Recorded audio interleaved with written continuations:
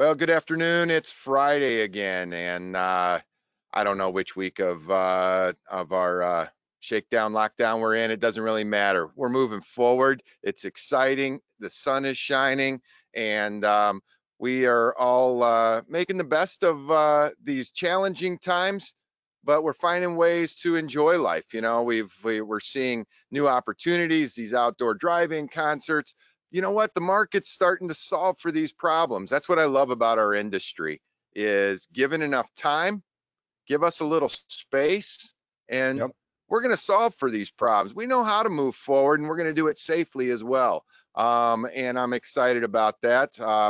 Today, Pete, we're picking up around the Fake Mega Convention Coordination. Pete spent a lot of time coming up with that name. But for those of you who are on Monday, this is same package. Pete will talk about that in just a minute here about the inventory, how he built that in IAS. And we said, okay, well, now let's build this in Workbench. These are two very prominent platforms that are in use today, and we thought, well, let's help do that. You know, I'll be honest, guys. I think this might be a show that Pete and I are going to work on in the future, and we're just going to have webinars so we can say, okay, we're going to bring you on and do this coordination for us, and we'll just charge for it. But you guys do all the work for us. But seriously, thanks for coming on and bringing your insights around Wireless Workbench. Pete, you want to just kind of set this one up for us and kind of what you did Monday and what your spec was and what you went through? Well, I thought I would make a tech spec that is really heavy into RF in a venue that has a ton of space and a lot of people, and only just to sort of stress out coordination. And this is not the biggest show that any of us have ever worked on. Henry Cohen and I just worked on a show recently where he was the coordinator. He had over 600 frequencies by the time the event really got going. But this is pretty up there. It's a more concentrated thing. If you look on the drawing here, I've got a drawing of the venue, and it's got two halls. Hall A on the top, surrounded by 2 floors of breakout rooms, and Hall B on the bottom right next door, which actually contains a different show in it. In that different show, they have a little bit of wireless, not a lot of stuff, but it gives you something to try to avoid at the same time. So what we have is in Hall A, we've asked for 6 combo wireless Axion digital on frequency diversity. 4 channels of PSM 1000 using both left and right of the units. And then at nighttime, there's a wireless event that comes in there, an entertainment event with their own equipment. So because they have 4 handheld wireless UHFR, not digital, and 4 guitar wireless and 8 stereo in-ear monitors. So those have to be accounted for, and they rehearse during the day. So you got to have it sort of all one giant coordination. And then in the 60 there are a total of 16 breakout rooms on either side of the hall, but they're pretty far apart. The hall is 250 feet wide plus the hallway. So conceivably, you could use the same set of frequencies on one side of the building as on the other side of the building. And each of those rooms has 4 lav wireless ULXT and 1 channel of IFB. So that's pretty much it. The scans that I sent actually are from New York prior to the end of the repack. So it doesn't exactly match New York now, but it's an interesting set of scans because I did one set from outside and one set inside the venue, which has a totally different amount of RF inside because it's a pretty well protected venue. So it gives you that chance of using the spectrum that you can't use outside. So if you have any questions, of course, use the questions button in your GoToWebinar panel, and we'll just be following along, and we'll leave it now to Corey and Jason to lead us through Wireless Workbench. Go for it. Yeah. And I'll just want to throw one thing in there, Pete, is with these questions, we're going to do just a little differently than maybe the usual. We're going to step through this coordination by I mean Jason and Corey, and we'll go through that process. So keep your questions coming in, but be specific about the areas, because we're going to try and come to those then at the end, so we can get through some of this a little more logically without always interrupting. That's something we're good at, but we're going to work really hard today to let you get through there. If there's something we're finding a lot of questions, we might pause, but take it away. Thanks a lot, guys. Looking forward to it. And I assume, Jason, you're going to be sharing your screen first, right? I think Corey's going to kick this thing off here. Yeah. There you go. Oh, you ready, Corey? Yeah. Sure. Awesome. There you go. Let the screen share come up. There we go. We're seeing your screen. Yeah. All right, we're in there. Sounds we are good. there. All right, let's make sure that when I move to something, you can also see Excel. Yes, sir. Perfect. Perfect. All right.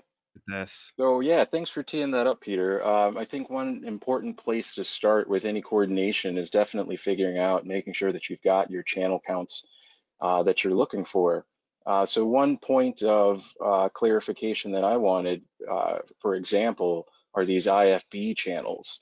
So you mentioned that the host is going to be on the left channel and the guest is going to be on the right channel. Is that to say that they'd be okay with just mono mixes? The only one that needed stereo mixes was the band. Okay, perfect. So all of the IFBs can be used, and what I initially thought is that in the main hall there would be a left host and a right guest on a total of 4 different IFB channels. So they could have some extra mixes in there depending on how they wanted to do that. And then in the breakout rooms, each breakout room only needs 1 mono IFB. But I figured they would probably be shared. Each 2-channel unit would be shared between 2 rooms next to each other. So they'd just be on whips near the rooms. So yeah, gotcha. So what I was thinking here for this main hall A, the wireless for the convention, since each host or guest really only needs 1 channel there, 1 mix, a mono mix, we really only need, I think, 2 PSM boxes. Yep. Because they're 2 channels. So we'll have left of channel 1 goes to the host, right of channel 1 goes to the guest, left of channel 2 goes to another host or another guest, and right of channel 2 goes to another host or another guest. So in that case, what we'd be doing is asking for 2 frequencies, and then for any given channel, like channel 1, for example, that could be split into 2 mono mixes.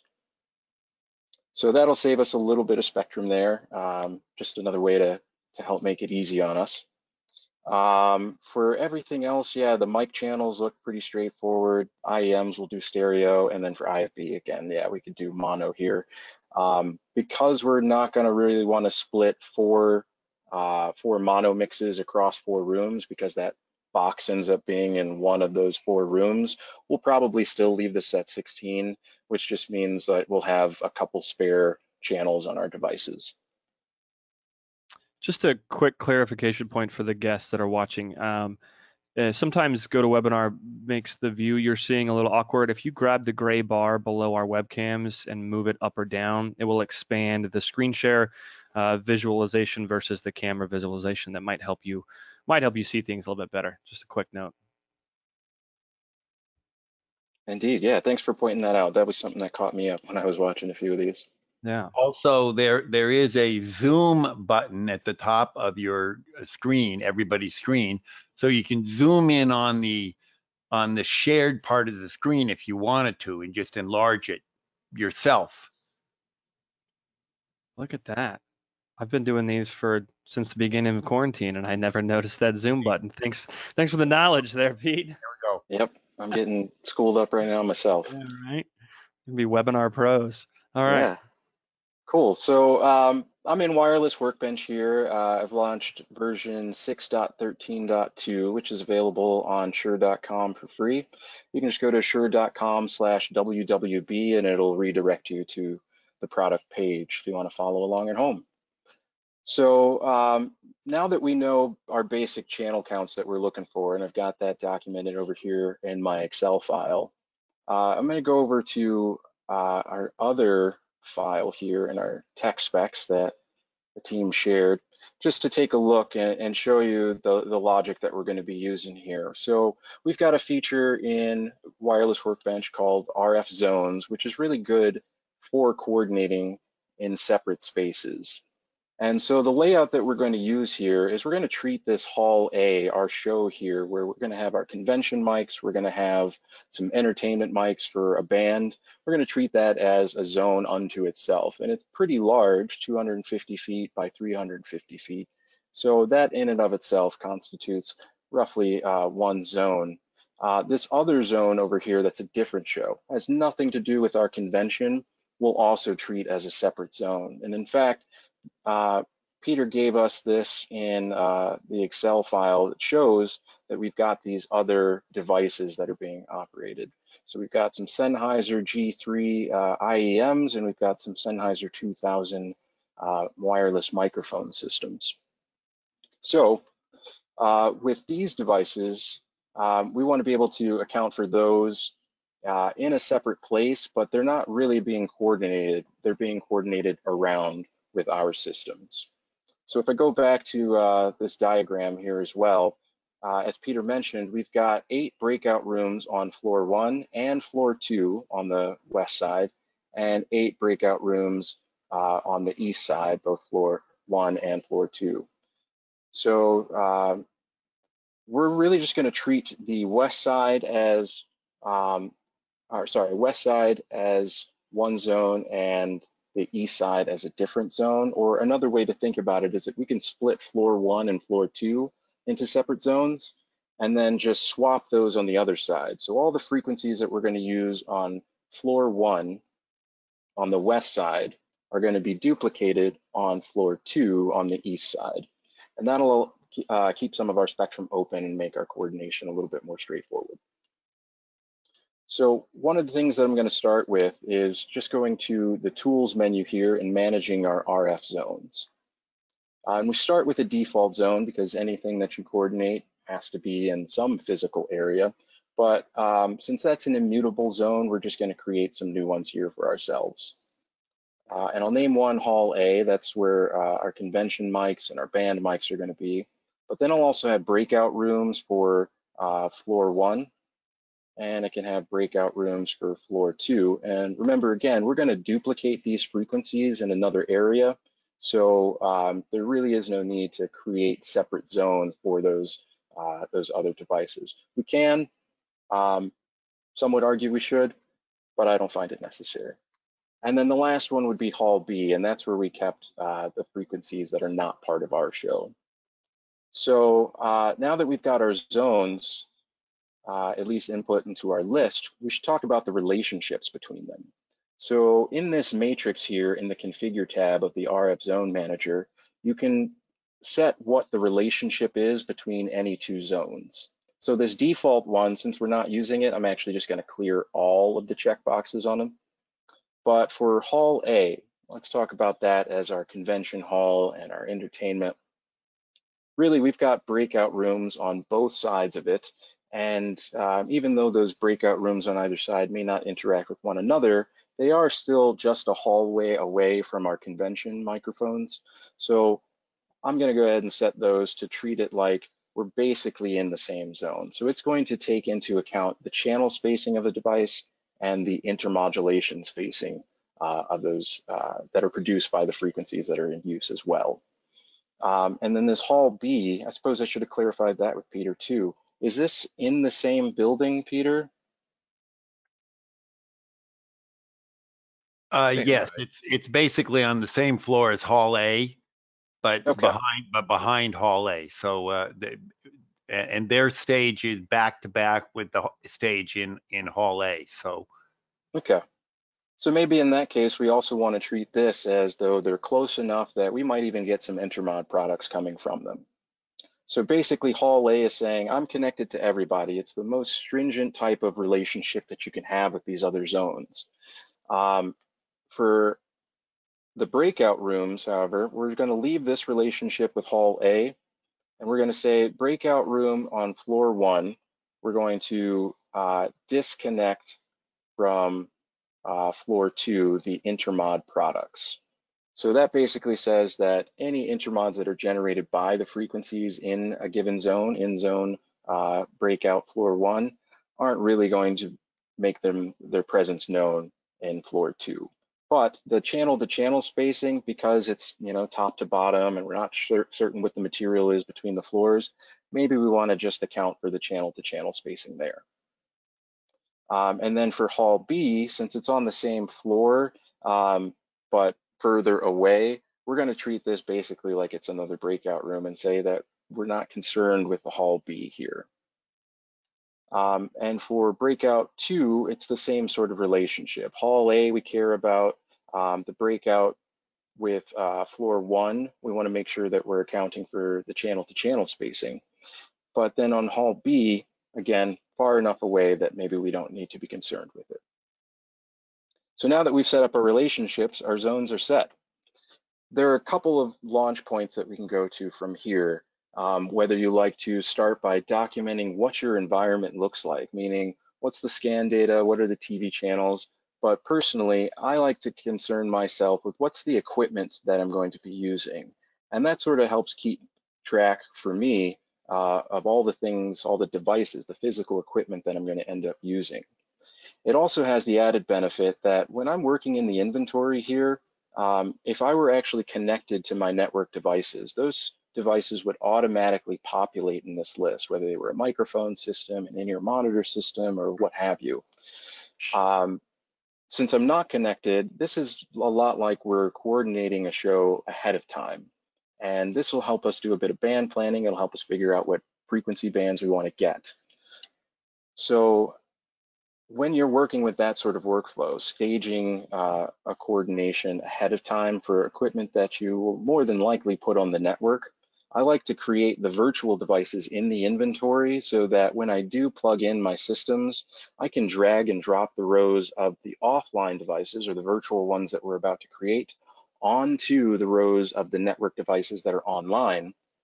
And it'll prompt me and say, which parameters do you want to take, the virtual parameters or the online parameters? And we could take the virtual one. So really we're just staging this coordination, or we're going to end up like pasting it on top of the real devices once they actually come online.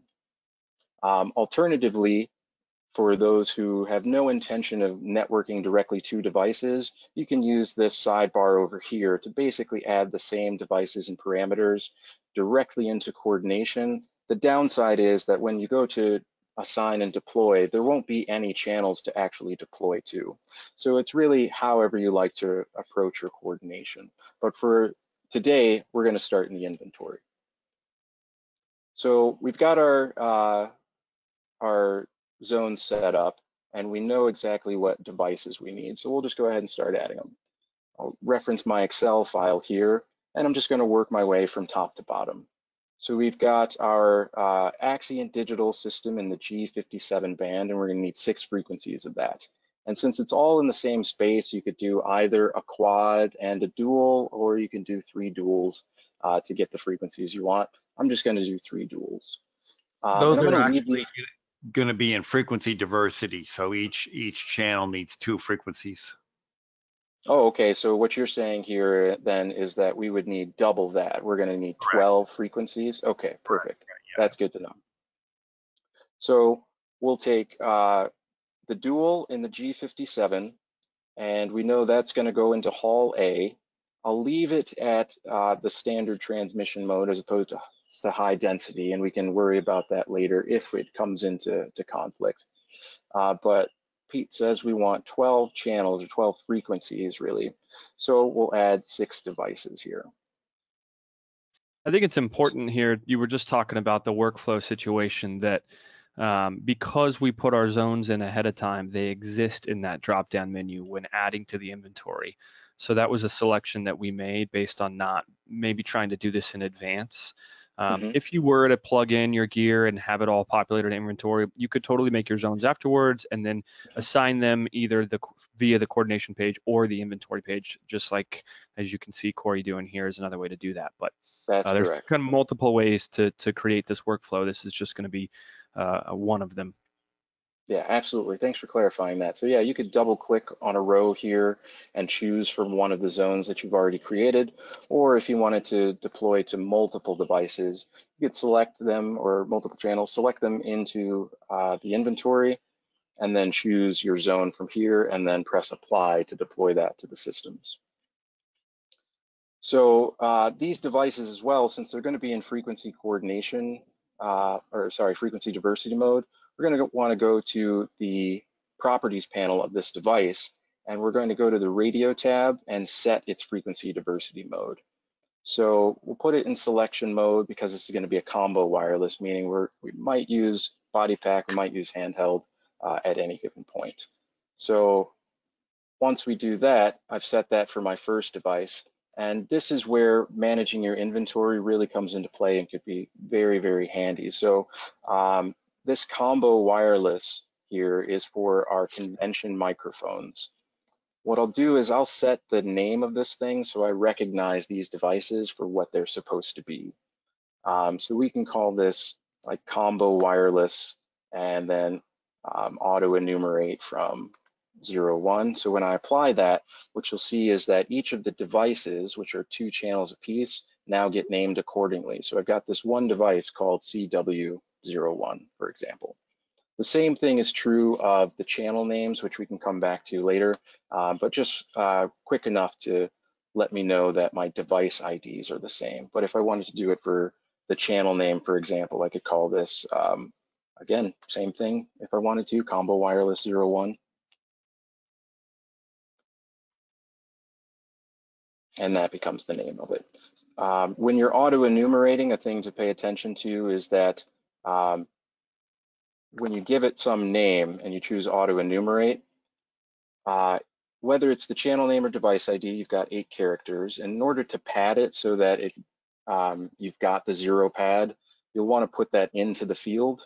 And if it happens that you have, say, 100 channels, for example, you might want to do a double 0 pad. That way, when you deploy it, it recognizes that it's going to end up having 3 characters at the end and deploys that accordingly.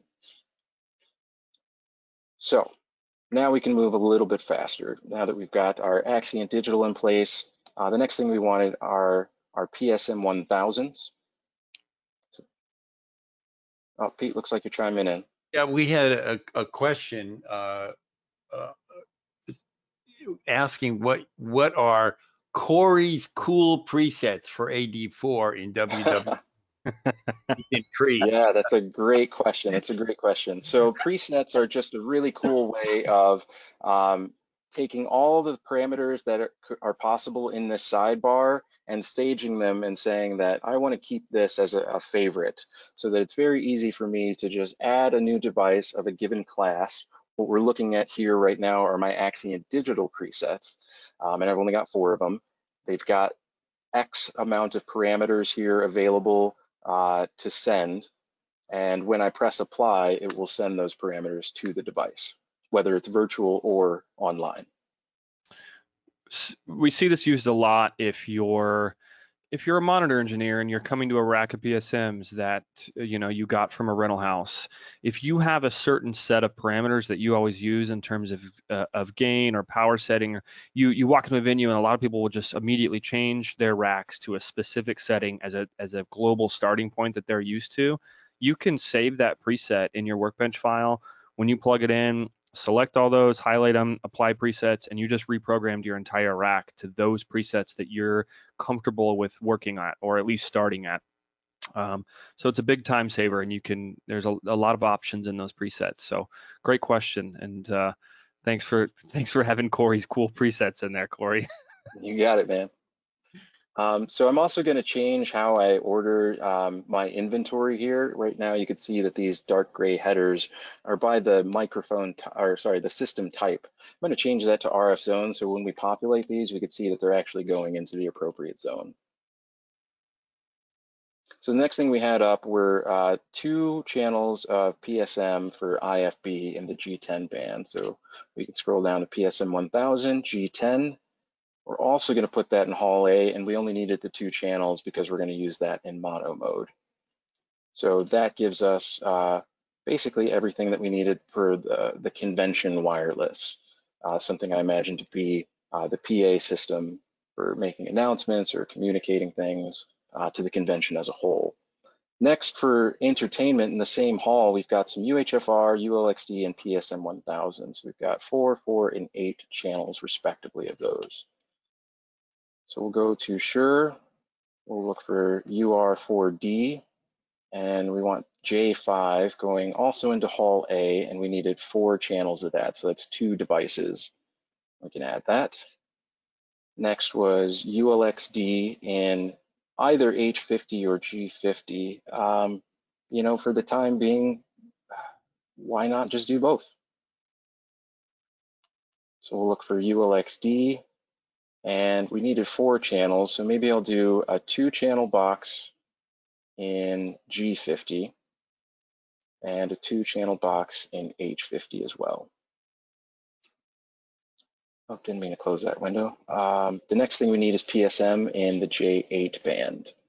So for those of you who are familiar with our frequency band conversion tool, it's something that we offered as a result of the 600 megahertz spectrum auction. We offered a way to convert your existing J8 band into the J8A. So if I hover over one of these devices, you could see that my J8s used to tune or would tune from 554 to 626, excluding that TV channel 37 band that's for radio astronomy and medical telemetry. Once you convert it through software, it was a permanent change to change it to 554 to 616. Again, still excluding TV channel 37. Instead of creating this J8 band and then creating another exclusion that tries to keep it out of the spectrum that's no longer legal, I'm just going to go ahead and add this new system, right? Because we haven't gotten any of our gear, we haven't ordered it yet, we're just really band planning for this system. So we can afford to say, you know, we're going to plan for these 8 channels of the J8A band instead. You kind of brushed over that, but that's a really cool feature for you to determine or figure out what band a certain piece of gear operates in. If you hover over it in that inventory page, it will show you, just like he did, for multiple vendors, RF, where their band lies, right? So there you go. There's block 20. If somebody came up and said, hey, I need something between 518 and 537, well, what block is that? They don't know. You can go in here and use that as a tool to figure that out if you don't have that information available to you. Right.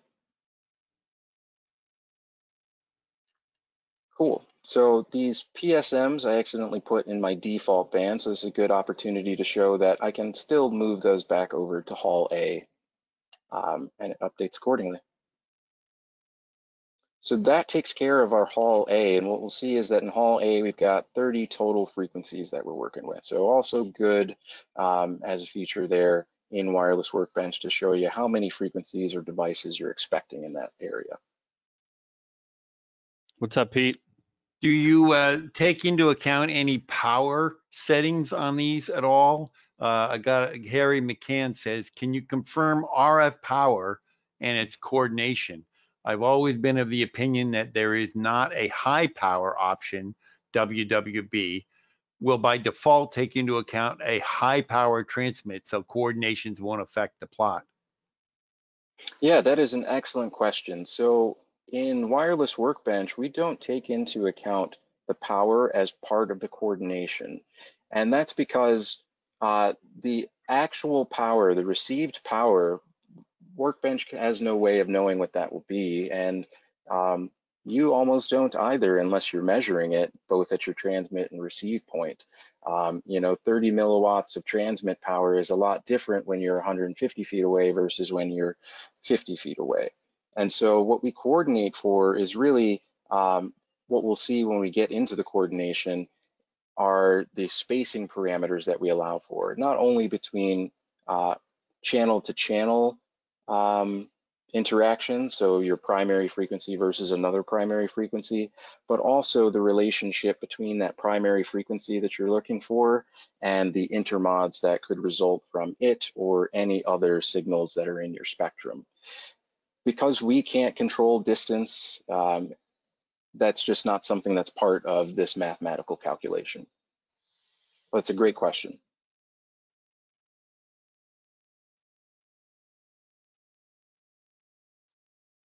So I'll move on to the breakout rooms here. So for each of the breakout rooms, we need 4 ULXD and we need 1 channel of IFB from a PSM 1000. So we're going to start by working on floor 1.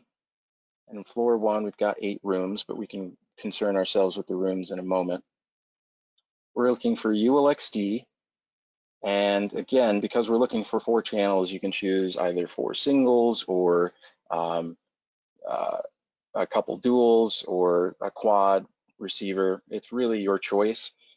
Because we might end up using a mix of bands here and we want to be kind of all over the place, not knowing what our spectrum is going to be like just yet, I'm going to opt for single channel receivers because those can always be mounted into the rack side by side to make up the 19 inches. And that'll give us ultimate flexibility also if we want to walk some of those units around. Additionally, So, you could move a single frequency via your zones as that changes. If it's locked to a quad, you have less flexibility as you're trying to manipulate these numbers later on. So it's a good place to start if you don't know. Even if you do have quads and you're not plugging them in to see the network, you can apply those in batches of 4. So absolutely. Another good thing to note with respect to zones is that, just as an example, and I'll add this here really quickly into my default zone, when I add a quad unit, all of those frequencies have to go to the same zone. So you see when I move that quad, this whole box comes along. Exactly. So we don't want that to happen necessarily, just in case we want to have some flexibility to move around our frequencies. So I'm just going to opt to create a bunch of single channel devices. So we've got our ULXD, the 4, which is our single. And since we've got 4 different bands to work with, the V50, which is in the VHF band, the G50, H50, and J50A, which will be in the UHF band, I'm going to add 16 of each of those. So 64 divided by the 4 bands that we'll use in each place will be 16. And because we're going to be in such a small area, I forget the dimensions here, but I feel like they were 35 feet away from one another. Yeah, 35 by 75 is the size of the room. Yeah, so this width here, these are pretty close, and the equipment is relatively close to the antennas as well. We can make an assumption that we don't need a whole bunch of output power from our transmitters here. And so I can switch this to high density mode. And that basically says it's going to change the modulation mode of the system a little bit so that it treats its occupied bandwidth as a narrower signal. And it also caps what its RF output power will be. So this makes it so that I can stack a bunch of frequencies side by side, 200 kilohertz away from one another with no intermods being generated between them. So that really saves us a lot of spectrum. So I'm just going to repeat this for each of those 4 bands that I need. I've got my G50 here. I'll drop down to H50 and make sure that that's also in HD mode. I'll go to J50A, and you'll notice I'm choosing J50A instead of J50 for the exact same reason as we just discussed on the PSM. It's that frequency band conversion. Originally, this device would tune from 572 to 636, and when we permanently converted that to make sure that it would be compliant in the United States, we just truncate it at 616 so it doesn't occupy the rest of that 20 megahertz that is no longer compliant. What And this also, I was sorry, just go going to ahead, say, Jason. as of Monday, that is a must do as well. We've reached the end of this auction period, so continue. Absolutely. Yeah. So I'll add my J50A as well, and then the last one that we had was a V50. And we'll add 16 of those. So when I go to my breakout, I look at breakout floor 1, and this is going to have G50, H50, J50A, and V50. So again, this is a time where I'm going to want to start naming things just so that once we do get into our coordination and we start looking at specific fields that are going to reference these devices that we've made, it's going to be a lot easier to track for us. So the devices, these are all, again, single channel devices. I'm probably just going to borrow the name from the zone and call this breakout. This will be floor number 1, and we're going to auto enumerate since we've got, how many channels was that? 64, right? 64. Yep. We'll pad with at least 1 0. And when I apply that for the device ID, it'll auto enumerate all of those so we can keep track of them. The same is true for the channel name. And again, I'm not very creative with the names right now, and you might have your own nomenclature that you'd like to use, but I'm just trying to keep it really simple here. So we'll just give it the same name, and we can customize those things later. But when I apply this, what you'll see is that all of these start updating in my inventory. So this will make it easier for me to track. And then once I actually print out a coordination report, whether the frequencies were deployed directly to the hardware or if someone's walking around with a sheet and doing this manually from the front panel, they know exactly which device needs which frequency. So basically, we're going to repeat what we did just now for breakout 1. When I did this, I assumed that all of the venue is wired up with network, so everything can be networked together. Perfect. So that's a really good point. If you had all of this networked, all of your channel names throughout your entire venue would have just changed as well. If it was live and you were networked, you would have just renamed every single channel of wireless from those breakout rooms as quick as he just changed that. So network your wireless. Absolutely. Makes things a lot easier. You may be asking, how would I know if it's online or not? What you'll see is in the bottom right corner, this will tell you whether your network is active. You can just click on that button and it'll tell you which network interface you're currently connected to on your computer. And then for devices that are actually discovered online, you'll see that information on the left-hand side here as a gray bar. So yeah, we're going to repeat what we did for floor 1 and basically do the same thing on floor 2. Oh, I forgot our PSM in that area. So we wanted half G10 and half J8. So we need 16 total. We'll just do 8 of each in our breakout. So we've got G10 in floor 1, and we'll do 8 channels. And then we'll do our J8A as well, 8 channels. And now we can go ahead and duplicate for our second. So ULXD, G50, floor 2, high density mode, 16 channels. And we'll do the same thing for H50, setting it to HD, our J50A in HD, and lastly our V50 in HD. Then we do our PSM. We need G10 with 8 channels and J8A with 8 channels. Cool. And that comprises all of our inventory that we're going to have in our main hall and breakouts here. But we've also got this Hall B wireless to deal with. So how do we account for systems that are not Shure in Wireless Workbench? There are a couple ways to do it. One way is to go into the Add New Devices dialog again in the top left corner. We can choose Sennheiser and just find the system. So we've got a G3 IEM, and I forget which band this was in, the A band. And it looks like there are 6 of those. So do 2, 3, 4, 5, 6. Yep. And that's going into Hall B this time, so that's not our equipment. And then we also wanted our 2000 system. Am I correct that the EM is the receiver? Is that right? Yeah, that's all a receiver. Yep. Cool. And that's in the G band.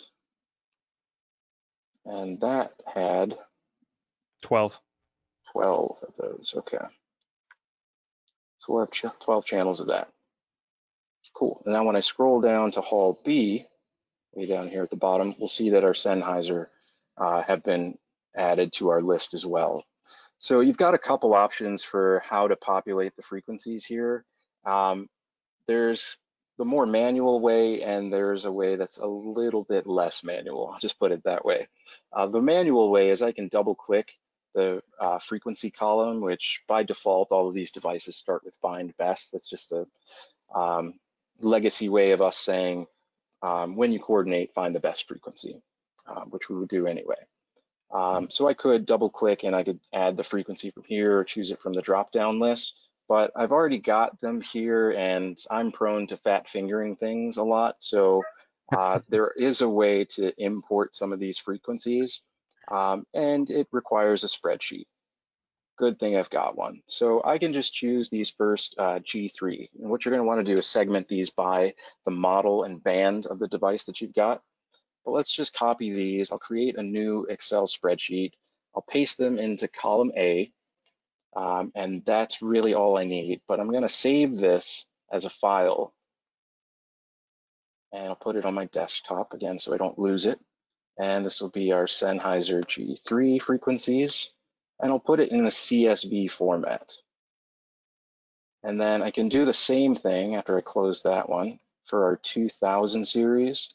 I'll copy them, create a new Excel spreadsheet, paste them into column A, and then save this as Sennheiser 2000, and then make that a CSV. So now what I've just done is I've made it a very easily readable file for Wireless Workbench to choose that stuff. And what I'll do is I'll go over into my frequency coordination tab, and I'm going to choose to import frequencies. And you can tell by this dialog that it's asking for a file and then what type of device and band and RF profile this thing is going to have. So first I'll choose the file from my desktop. I'll start with G3. And we find it again in our list of equipment profiles. You go to Sennheiser G3 IEM in the A band, press OK. So now when I import, it gets brought in successfully. And now it becomes in the list for my coordination, but we're not coordinating just yet. Let's do the 2000 series systems as well. So I find that file, bring it in.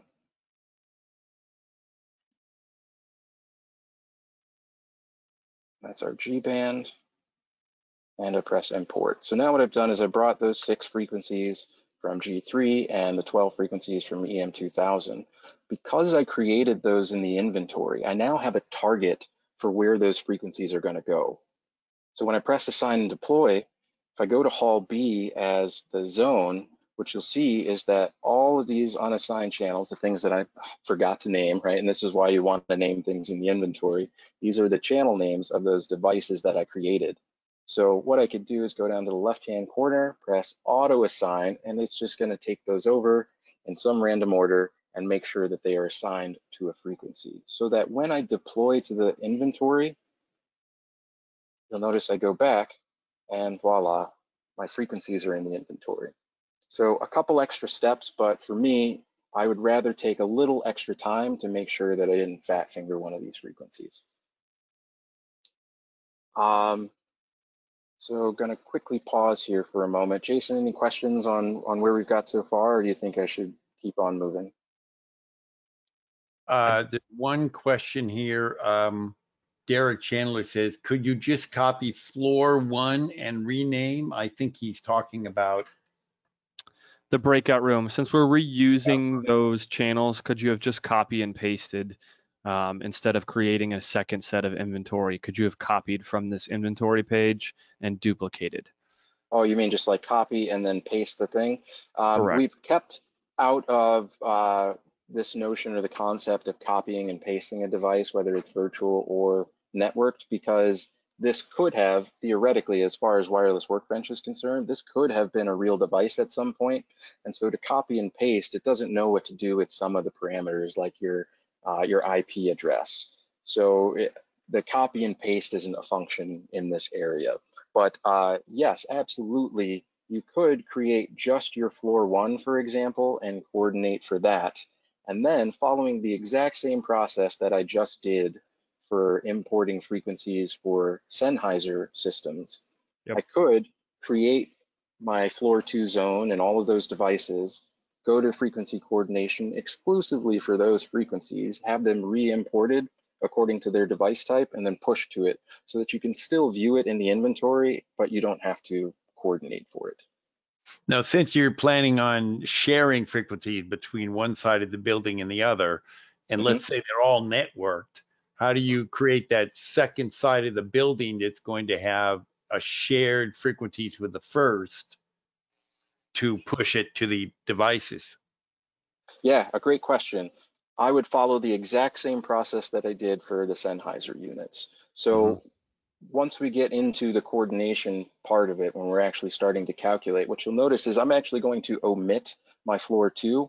Really, I started by creating everything in the inventory so that there's an end target for once those frequencies are generated, I can now start pushing them to those virtual devices. And for me, that's just an easier mental process for me to get around. And maybe that's not something that you want to do, but for me, it's just, I'm slow sometimes, guys. So as explicit as I can be, it makes my life easier. John Sulik asks, when you import to the CSV, it looks like they automatically get locked. Or do you lock those? They do automatically get locked. So this concept of locking basically means that it is a locked frequency request. If you have a frequency anywhere in this space, this coordination workspace, we call it, when you hit calculate, if it's unlocked, it's requesting a new frequency. If it's locked, it won't. So when I hit calculate here, it's immediately going to stop and say, nope, never mind, you're not doing anything with this. And that's purely because we've said hold on to exactly what is here. And for those asking why this is showing up as incompatible, is because I don't yet have the parameters of Wireless Workbench configured to how that calculation was done. Once I set those parameters accordingly, assuming we have that data, that's when you'll start seeing this show up as compatible. But it shows up incompatible now, and because this is not our equipment, we frankly don't care about it right now.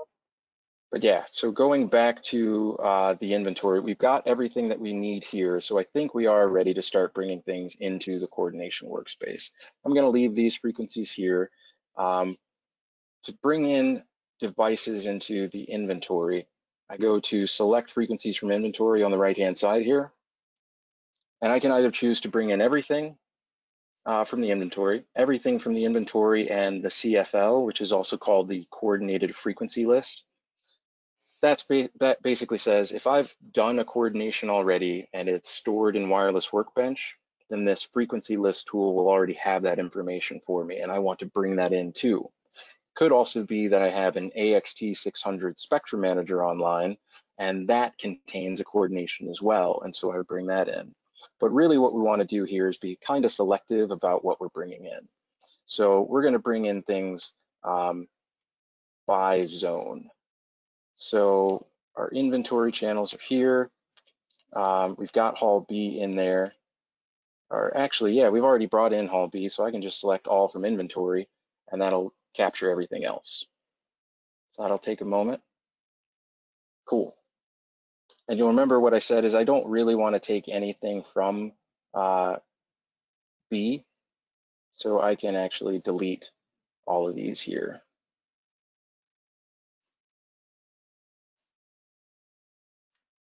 Or sorry, not Hall B, breakout floor 2. Cool.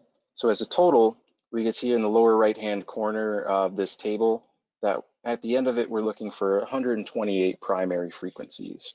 The bands, for those interested in where that they end up on the spectrum, you'll also see that in the spectrum plot here up above.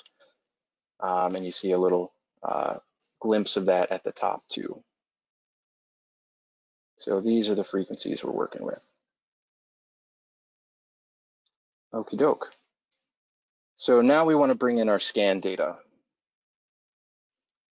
So what we found were some CSVs, or what were given to us were these CSV files that were, I'm assuming, generated by a TTI scanner. Is that right? That's correct. No numbers, I don't want to update right now. We'll go back to Excel. I'm not a fan of numbers, guys.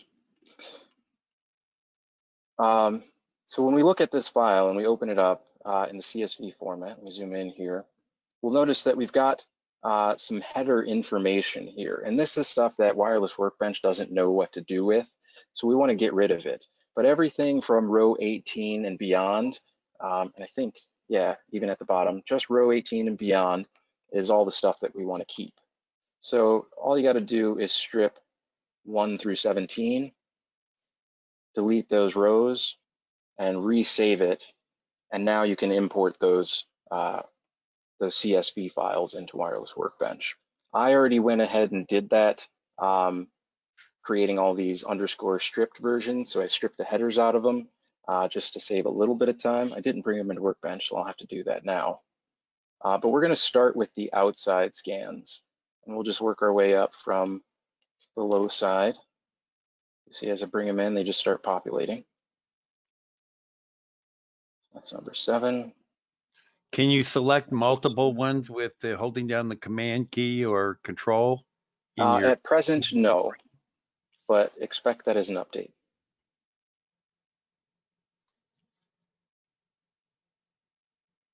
The header information varies depending on what scanner you're using, but the general idea is the same. If you get it into a CSV in Excel, you'll want to remove basically anything that isn't just the scan data there, as you can see Corey showing that on the screen. Mm-hmm. And so what you'll end up with, sorry, Jason, is that's right. Go ahead. Your frequency on the left-hand side and your RSSI in dBm on the right side.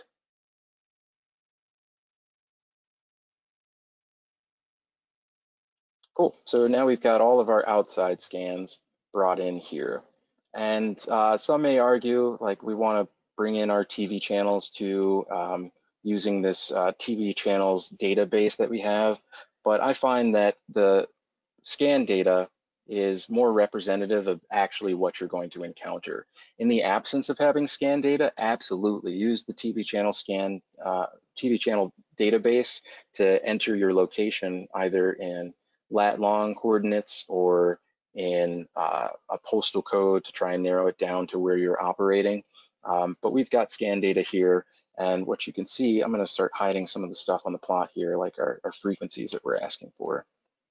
So that when I zoom in here, this very, very light blue overlay that I have is showing where our exclusion data is located. It's basically saying if this scan data that I brought in exceeds this red threshold, our exclusion threshold, which you can also see on the right-hand side here, if it exceeds that threshold, mark it as an excluded part of the spectrum. The energy is too hot, don't put a frequency there. And while we're at it, since we're talking about thresholds, another one to pay attention to is the orange threshold. This scan peak threshold says that if ever you've got scan data that exceeds that threshold, treat it like it's some kind of transmitter, not just like a TV transmitter, but this might even be close enough to be another microphone system. So we've got default parameters that we give this. So out of the box or fresh from download, what you'll notice is that the profile for this, if you hover over this rhombus at the top here, it'll tell you that this is a generic device that produces IMDBs, and it is a wideband device. So it could be anywhere. And it's currently transmitting on such and such frequency. But we may know this to be something else. It could just be an excessive TV transmitter, we may know it to be one of our own transmitters or something else, and so that we don't want to account for it. Because this generic device IMD is such a spectrum hog, we might want to give it a different profile or just ignore it entirely. So if you want to see what those profiles are and what the spacing parameters are like, you can go to Tools and then Equipment Profiles and find what it is that you're looking for.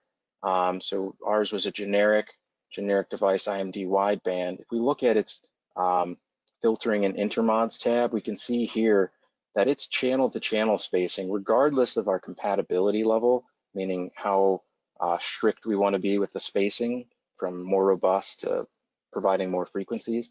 It's channel to channel spacing is 800 kilohertz. That's huge. Now, that's great if you're not trying to get 128 frequencies, or if you really have no idea what the signal is and want to be as cautious as possible. But for us, this looks like it's sitting in the middle of a DTV channel. And even though that's spread out there, the DTV channel at more than 800 megahertz, it really is just noise in my system. So I'm just going to go ahead and ignore it from the system. That basically says, Yeah, important distinction here. It doesn't ignore it in terms of the red exclusion threshold line. You're just ignoring it in terms of giving it a profile and including those IMDBs basically that you saw in that profile. So you can see that it's still excluding that space based on the red line. It's just not now excluding what would be the profile attributes to that unit. That's correct, yeah, and an important distinction to make. And if ever you needed to find that again, you could go back in and look for single frequency exclusions, which are typically the things that exceed the scan peak threshold. And if I just check this again and press save, it'll put that back into my plot. The same thing I'm expecting is true of that other frequency exclusion that we just saw here. So let me zoom back out. That was in the 470 range.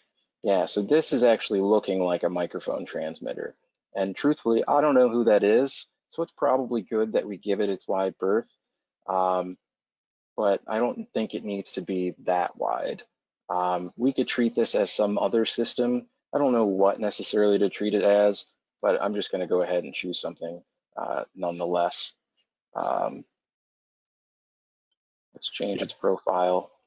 And we'll say that this one is still capable of producing IMDs, but it's probably just a generic exclusion. You can see, yep, perfect. Yeah, so that'll treat it like a single frequency, but not with its spacing parameters as well. So that channel to channel doesn't matter anymore, but this thing is capable of producing intermods in the spectrum. So it's kind of a middle ground there, not saying that it's this monstrous signal out there, but it's also something that we should be concerned about. In a perfect world, we're re-coordinating these frequencies we find on a space, right? If you're really diligent about finding every frequency. But if there is something that shows up like this in your scan and you don't have the time or the resources, or you just can't track it down, this is a really good way to let Wireless Workbench manage that for you without being able to move that if you don't have the control to do so at whatever site you're at. Yeah, absolutely. Okay. So now that we've got that all set up, we've got our scan data in here. There's a couple things you could do. One is just to go ahead and calculate for things and see what happens. So when you hit calculate, anytime you hit calculate, what happens is that the calculator grabs a random frequency and throws it out and finds out if it's compatible given all of the constraints, all of the inputs that we've just put into this calculator. And if it's compatible, it'll mark it as green, and then it'll move on to another random frequency, again, taking into consideration all of the constraints. That includes what types of frequencies that you ask for. Is this a PSM versus a ULXD? Is it a G3 versus a 2000 series? And it'll iterate through that according to how many times you've told it to, and it'll try and get as far as you can get. So you can see, without having done a whole lot of tweaking already, we've gotten 111 out of 128 of those frequencies. And we can stop right now because that might chug for a little bit longer. and still have a little trouble coming up with some of these other frequencies. For those of So you unfamiliar, at the bottom there was a progress bar, and it was still thinking, and it would take I don't know, how long do you think it would take for it to finish there, Corey? It that's a could take good some time. question. Yep. So sorry, I went a little too quick. There's this coordination settings button here and the frequency coordination tab, or if you just go to the application preferences, it gets you to the same thing to go to the coordination tab. Either way you access it, it's the same info. But down here you have what's called the max number of passes. So this is how many times is it going to go through coordination and come to a failure before, or sorry, how many times is it going to go through a coordination period to find solutions? And then you could set what's the maximum number of fruitless experiments. So how many times is it supposed to fail to find all the frequencies before it gives up? And this is just a way for you to set your own tolerance. You might say like, yeah, run it until you actually figure it out, which, you know, the truth is there are some coordinations that can't be done, which is why you want to set some sort of reasonable threshold. I tend to leave mine at like 10,000 and 1,000 because I feel there's always a little bit of tweaking that I can do to make things a little bit clearer for the calculator to understand how to calculate something. But you could set it how you see fit. So to answer your question, Jason, how much longer would that have run? Maybe another 35, 45 seconds or something like that. And we ended up with maybe an extra frequency, but not worth my extra 35 or 45 seconds. So what are the tools that you have available to you when you find yourself not coming up with enough frequencies? We've talked about a few of them already, and we've taken steps for a few of them already. You could change the profile of anything that's detected as a scan peak. We've talked about the thresholds, which are movable, but since I've got this really high noise floor over here in this spectrum, even though the majority of my devices aren't there, I'm kind of assuming that we don't really want to raise or lower this threshold. So I'll use that as a last resort if we're really struggling for frequencies, because this That's is kind of a, also in the above 600 megahertz area. yeah, that's very true. So That yeah, big one sticking up, I think, is T-Mobile. this guy here. Yeah. Ooh, yeah. Lovely. That's a glimpse into the future, everybody. Get used to it. So really, if we're looking at what we've got available, we don't have TV channel 37 available to us. That's radio astronomy and medical telemetry. You can kind of see that by looking at these frequency band overlays here. This dark gray blotch is letting you know that this device is incapable of tuning there. But another way to show that to us and to make sure that the calculator knows that we're not operating in some country where that is available, for example, is I can just right click on TV37 and choose exclude, and now I get this lovely red overlay. And you can change the color of those overlays as well. So if I wanted this to be hot pink, for example, I could do that too.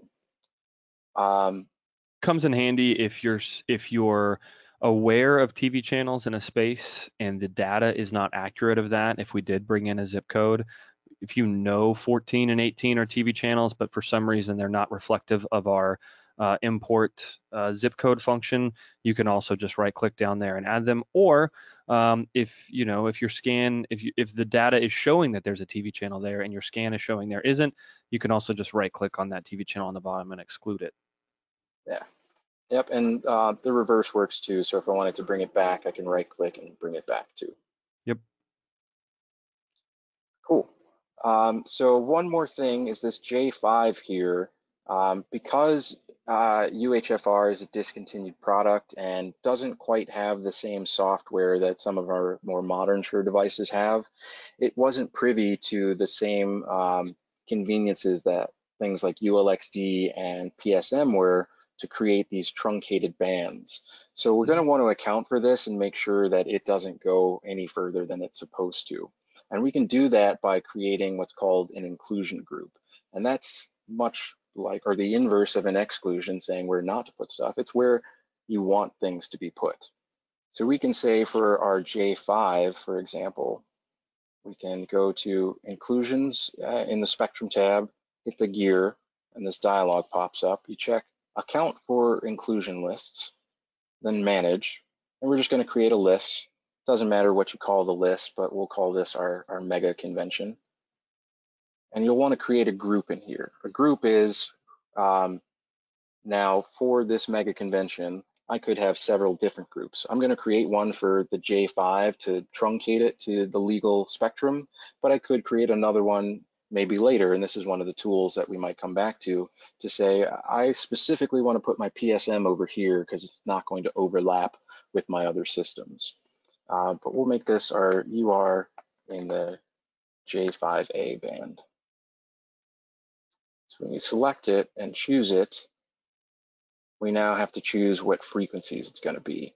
And I forget UHFR offhand, so I'll put something in here because I can't recall and save it for a second. But let me check again on those UHFRs. Oh, so it's 578, and we'll bring it up to 616, and it's automatically going to exclude the TV37. So 578 is our low end frequency.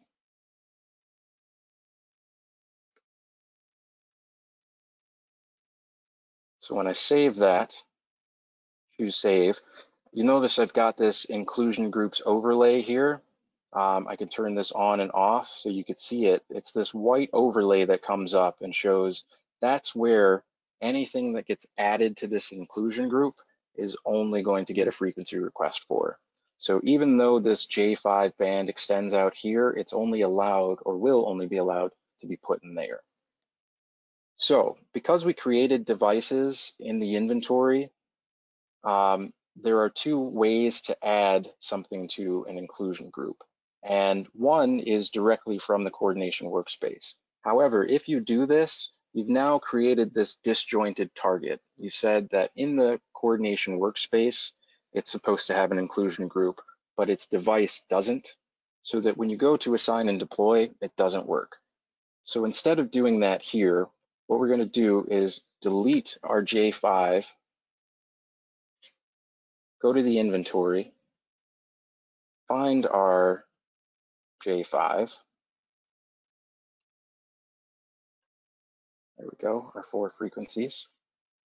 And we're going to change this inclusion group. So we're doing this in batches. We'll go over to the right sidebar and choose inclusion group, UR J5A, and press apply. That way, when we bring it back in, it'll also be tagged accordingly. So we can select frequencies from inventory,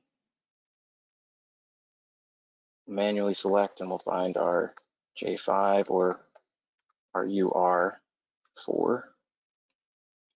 And we'll take these 4 channels. Press OK, and that brings them back in here. So what you'll notice, and it's kind of confusing, so I maybe should mention here, what you see in these headers is the device model or the device family name, the band that it corresponds to, and it could be appended with some other information to describe the type of frequency request that you've made. So for ULXD, we've got standard here. That's its transmission mode. Same thing for Axient Digital. For UHFR, it just so happens that since we've added it to an inclusion group, that we append the inclusion group to it. And that's just a way of identifying that if I created additional URs in the J5A band or the J5 band, they're of a different type and they're of a different frequency request. So cool, now we've got everything back in here. Oops, looks like I've misplaced my, I think we deleted them because we're copying them from A, right? oh no, I'm sorry, I misplaced my hall Bs. I see.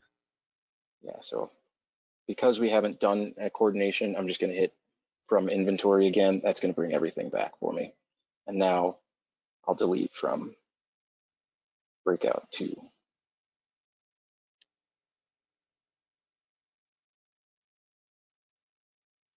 Okay, so now we're back to our 128 requests. So You might think that the inclusion group is going to help you get more frequencies, but that's not always the case, because what you're saying is I'm giving you even further constraints about where you're supposed to put your frequencies. So we made things a little bit more precarious for us. So when I hit calculate now, odds are we'll come up with a couple fewer frequencies. I'm going to go ahead and make sure that these are locked again. So I can right click on the header and lock all, and then lock all for those two. And those just get marked green to say, like, if you're cool with them, so am I.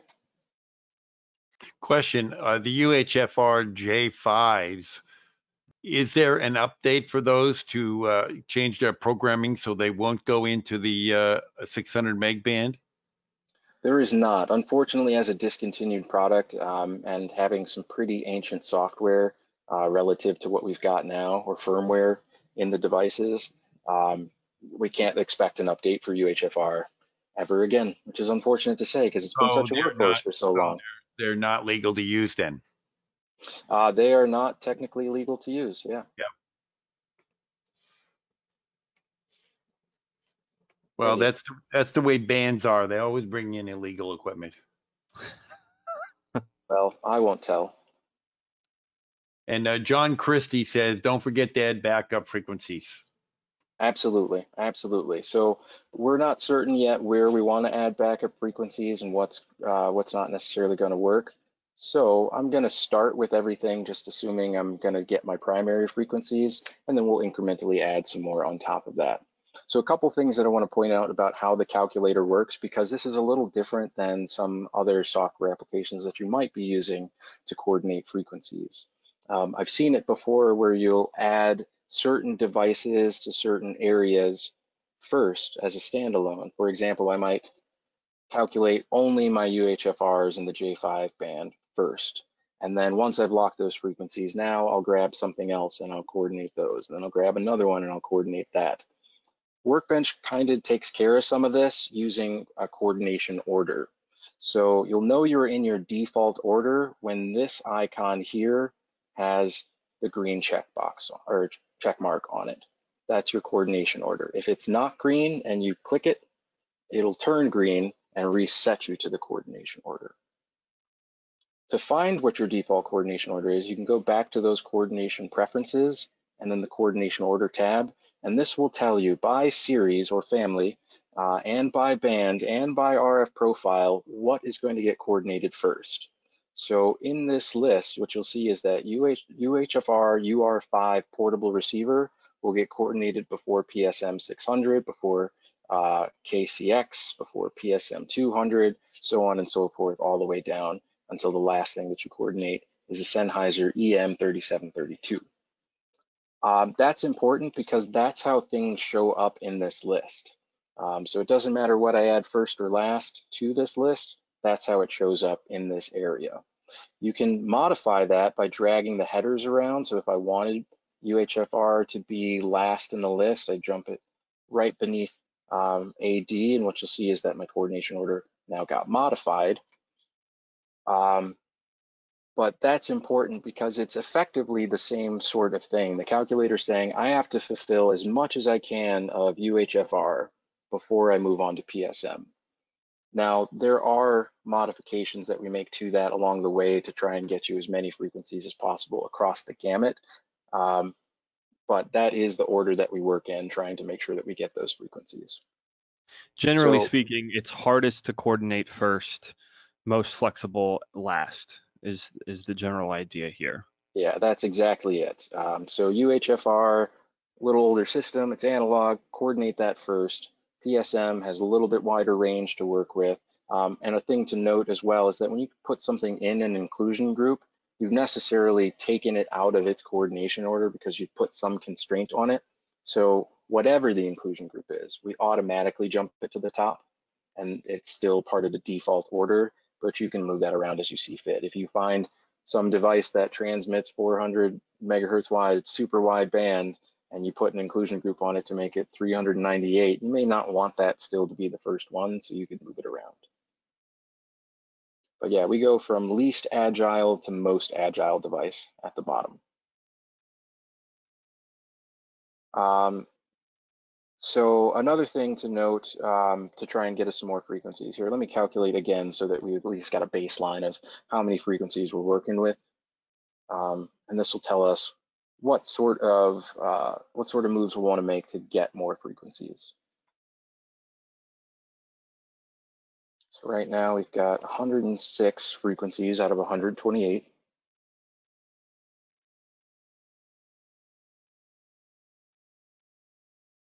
And I'm impatient, so I'm just going to stop the calculation where it's at and say, all right, that's a good baseline to start working with.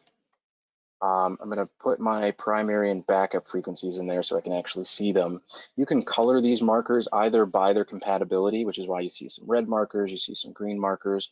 You can also color it by the channel color. So if I had taken the time to put some colors to these things in the inventory, that would have, when I pulled them into the coordination workspace, given the colors to these devices as well. But lastly, you can color by RF zone, which I find particularly helpful sometimes if I just want to say, like, you know what, I'm really having a hard time finding the 3 frequencies for breakouts on floor 1. Let me see where those are at in my spectrum. That's a good way to distinguish them in the plot. Cool, so we've got a lot of frequencies here already, and then we've got a couple tools at our disposal to try and find a few more. So this standard profile on the far right side corresponds to the equipment profile for my ULXD. If I look at its equipment profile, my Shure ULXD 4 and the H50 band, if I look at this standard column, what it's telling me is kind of what it's telling me over here too, with the exception of the channel spacing. But I can see my channel spacing is 350 kilohertz no matter what I do. But depending on my compatibility profile, I might either have a 2 transmitter third order harmonic of 150 kilohertz, 75 kilohertz, or 0 kilohertz. I might just remove it entirely. So what I can do is say, you know what, I'm okay with a little bit, with conserving a little bit of spectrum by, for example, ignoring the 2 transmitter third order spacing to my channel. I could either do it this way, or I can, because I saw that profile, choose more frequencies and just see that information updated over here. So a couple different ways. This is just a little bit more granular for zeroing out values if you happen to have values for each one of these spacing parameters. But since the ULXD in HD mode is pretty straightforward, I just set it to more frequencies. These didn't seem to have a problem when finding frequencies, so I'm probably just going to leave them here for a second. Actually, you know what? Why not just set all ULXD to more frequenhirtz? Question, PSM. are the transmitters being treated differently than the microphones in terms of third order? In other words, on the transmitters, are you doing triple beat with those? So that was the next thing I was going to come to. Excellent question. So if I look at the PSM right now, I can see here that my channel to 2 transmitter third order and my 3 transmitter third order both have values here. I'm not yet ready to give up this third order harmonic here at 2 transmitters. That's basically saying ignoring the harmonic that would come from 2 microphone transmitters being close to one another. I might have those presenters near one another. Anything could happen with those things. So let's leave that one alone for a moment. But the likelihood of having 3 of them so close that they're going to generate a harmonic, I kind of just want to ignore that one. So I'll do the same thing for PSM here. And again, that'll be duplicated for floor 2. But let's take a look elsewhere where we might care about that too. So if we take our PSMs in Hall A, we could do the same thing and ignore those 3 transmitter third orders. And I know we were having a little bit of trouble finding enough frequencies in Hall A as well. So I can set my ULXD and Axient Digital, for example, to more frequencies to just change what those parameters feel like. And again, because I don't want to stick myself in a hole right now or box myself into specific frequencies, even though I ended up finding 100 and some odd frequencies already, because I'm starting to tweak things, I might just want to leave that open, because who knows when I'm going to find those frequencies again, or am I just occupying this spectrum and making it harder for me to find those frequencies? So I'm just going to hit recalculate instead of locking what's compatible or locking any frequencies other than what's in Hall B. And we can hit calculate again and see if there's any impact to that.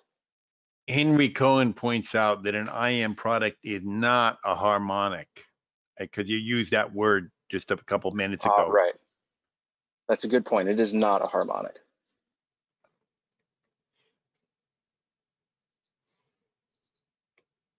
It comes from me playing music. I tend to lean on my music terminology even when I shouldn't.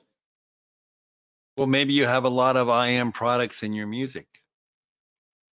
It's quite possible. All right, so now we've gotten ourselves back up to 111 just by setting things to more frequencies. So that's how ignoring IMD products is quite possible for you to get more frequencies. But that was just one of the options that we had at our disposal. So again, I'm going to stop the calculation here and see if we can't do some more. So if I were to look at any given zone, for example, let's take our Hall A. These are our purple ones. Kind of all over the place here. We might be able to make some inclusion groups to move things in or out of the range to free up some space. So it looks like Hall B and breakouts are just fine. Why don't we go ahead and lock all of these too? And maybe those extra 17 frequencies will be pretty straightforward. So those are locked. These should still be locked. Yep, okay, great. So now what can we do to find extra frequencies for UHFR, PSM, ULXD, and Axient Digital? Got a couple options available to us. One that I might start with is creating inclusion groups. So let's see where our PSM, or sorry, our Axient Digital are at. So we're missing a few of these. And they're kind of spread around here. They're going from 493 to 501, and then not quite certain where to put the rest of them. See where our ULXDs are at. Let's just open them all up. So we've got UHFR up in 584. Oh, and a handy thing to note is that if you right-click on one of these, you can choose Show on Plot, and it'll jump the plot there and start flashing it. The inverse also works too. I can grab a marker and say Show in Table, and it'll flash it in the table.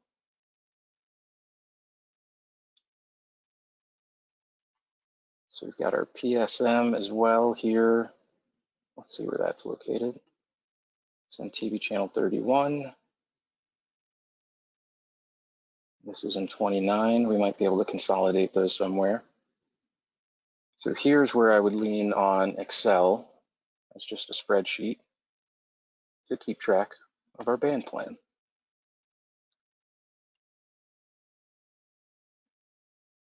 So I'm going to zoom out.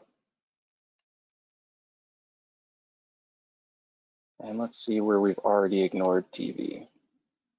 So it looks like 24, 25, 26, 27 are all occupied for us. Start this at 14, 15. So basically take us up here. And this is really radio astronomy and medical telemetry. Which ones did we say were occupied? 24, 25, 26. It's TV. And we said 32, 34, 35, 36.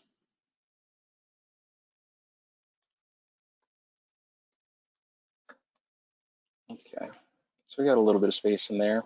This looks like it could be TV, but even if this is on the outside, from our outside scan, and that's about as hot as it gets, I feel pretty comfortable that I could put something there. Not sure what yet, but something could go there.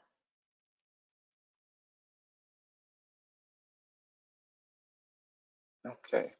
Oops, I started moving something. My bad.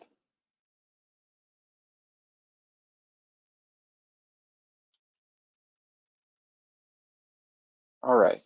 So we've got a fair amount of spectrum where we can start isolating things. Let's take some of our heavier systems like our UHFR and PSM 1000 and get those in some place. We've already got our UHFR put in an inclusion group. Not saying it's the best though, because really if you look at this with our inclusion group here and our TV channels, we really only have TV33 available to it. So we can modify this inclusion group to say that UHFR is only going to be in TV channel 33, and then update that. Cool. Now where else might we want to put some things? Oh, and I should update the name of that so I know where I put it.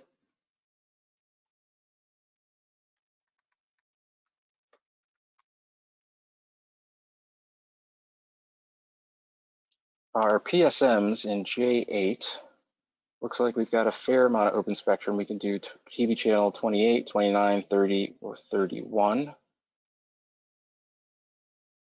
Got a little bit of space there. Our J50A, looks like it as well only has a little bit of space in 31, so that's a pretty straightforward one. It looks like our J50A, where did that end up?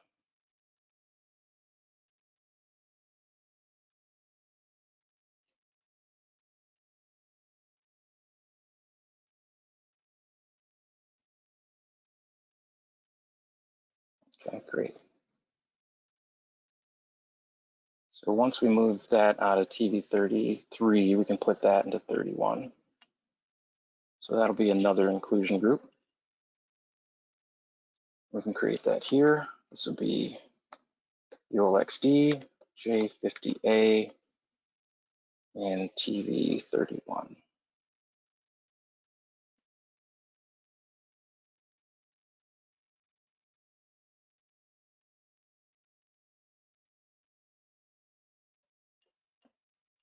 Doke. Where else do we have some overlap here? Zoom out a little bit. So we've got H50 as well. That seems like it and J8A are going to want to fight for similar spectrum at the very least. What system do I have here? That's my H50. So H50 was able to squeeze into a little bit of space here, so I'm not going to want to restrict it too much.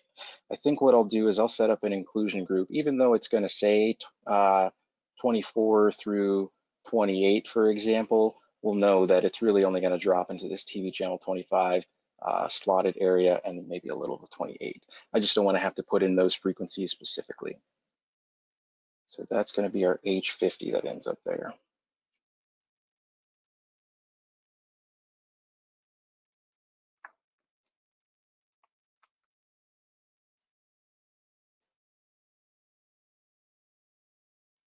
Do 24.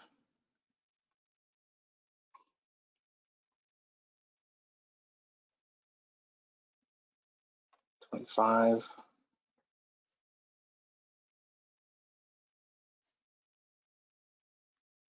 26.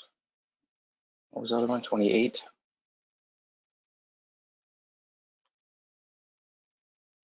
Great. That looks right. So, sorry, wrong one. There we go. Yeah, okay. So we'll move this one to inclusion group H50. We'll move our J50 to the J50A. And that should start moving things out of the way of one another and making it a little easier for them to get their own space. The J8A since I've already moved the H50 out of the way, the J50 was never really in the way. I don't need to create an inclusion group because, as you can see, we'll have a little bit of spectrum here up in that 2 megahertz range that's still available to us, the 614 to 616, and then whatever space that we can possibly get out of the remaining TV channel 29 and 30.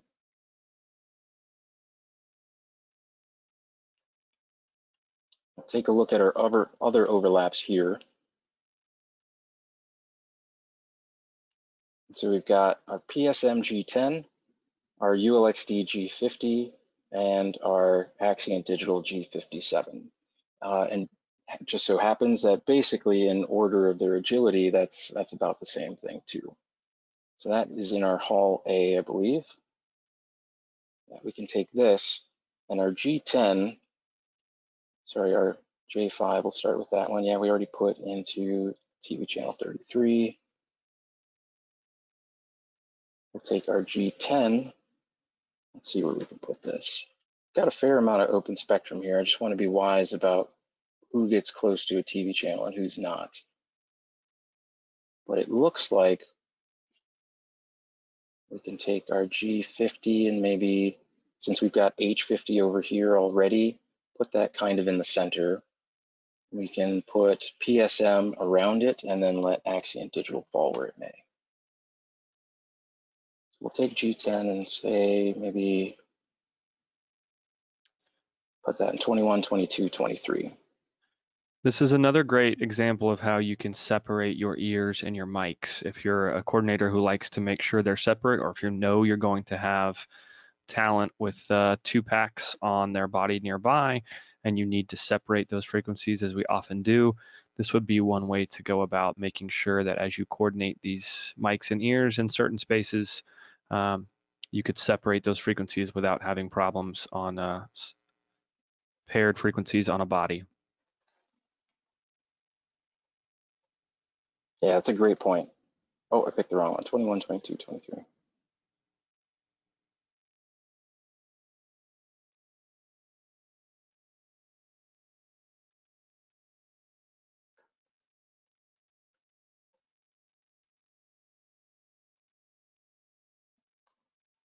All right, so that's going to be our PSM. Yeah, and to Jason's point, if you want to make sure that your transmit signals are in a different space than your receive signals, this would be the way to do it.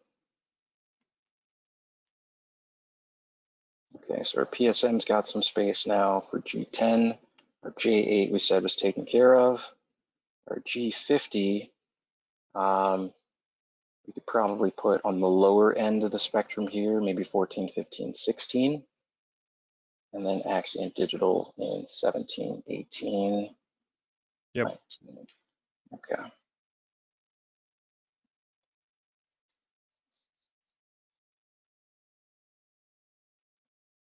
So we've got a ULXD, the G50 band. This will be TV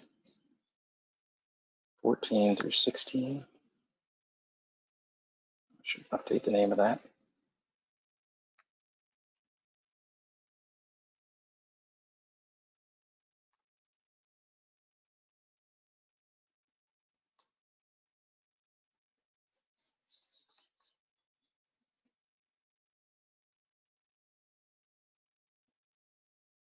Okay, so my G50 gets moved.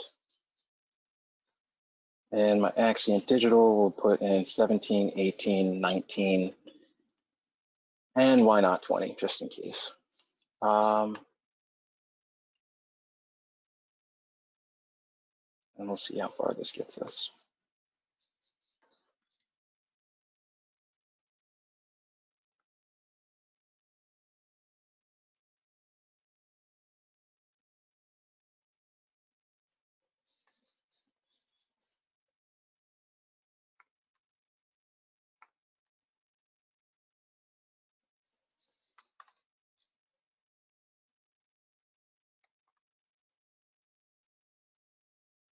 Okie doke. While you're doing this, I see a question, and I think we touched on it earlier, but I just want to Sure. make sure that we're clear here. The question came in earlier from Mark, and it's to confirm if a company brings a UHF-R J5 into a show and they choose not to tune it into a forbidden frequency, is it still not legal to use based on the fact that the unit can be set to those frequencies?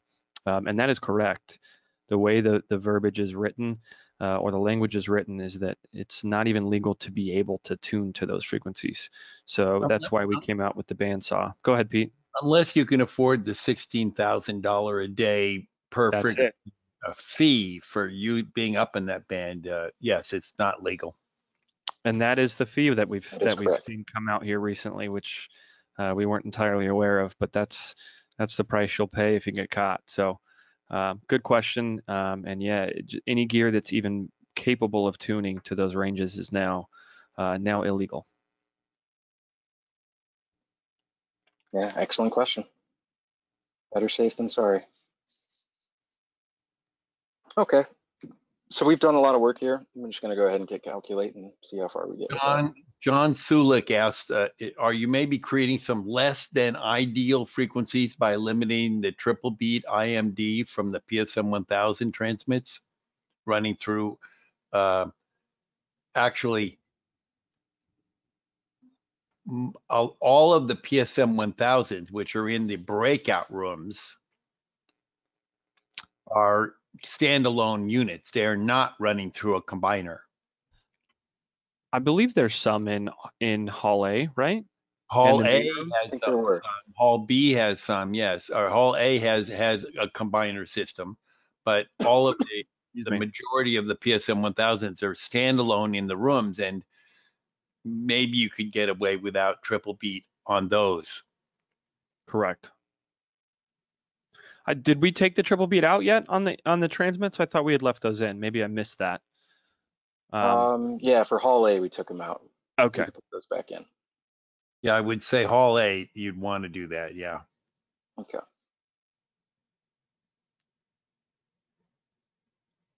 Okay, and they are out in the breakout rooms. Cool. So we're going to unlock everything because I realize I just had those locked. We'll relock the hall that does not belong to us.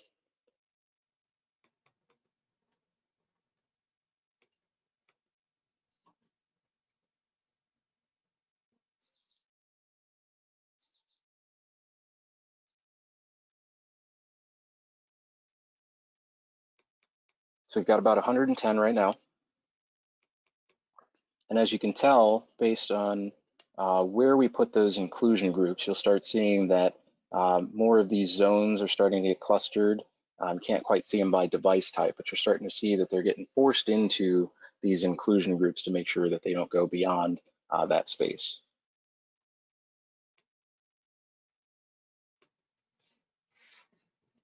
So it looks like we're still struggling on UHF-R and PSM 1000. So let's go ahead and lock the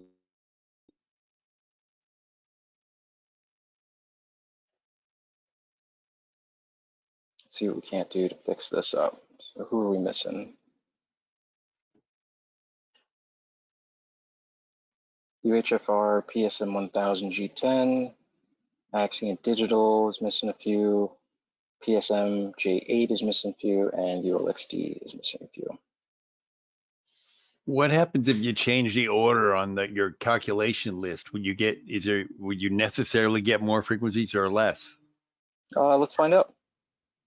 Great question. So I'm going to move all of my PSM up here.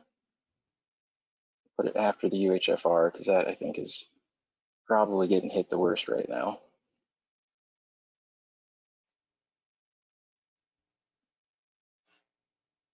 Sorry, I'm trying to do this on a trackpad, which I've never done before.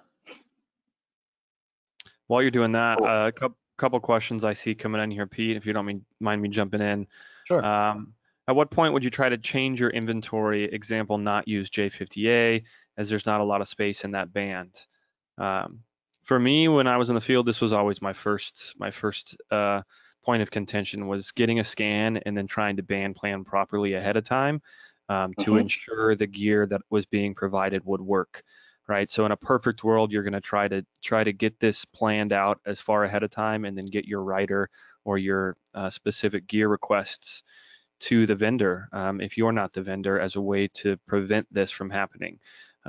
I think in this scenario, obviously we were handed some gear that maybe we weren't allowed to select, which is totally a possibility in the real world. But absolutely, switching out the gear would be something that I would try to do ahead of time. It's obviously easier to have the right gear brought to site rather than change it after the fact.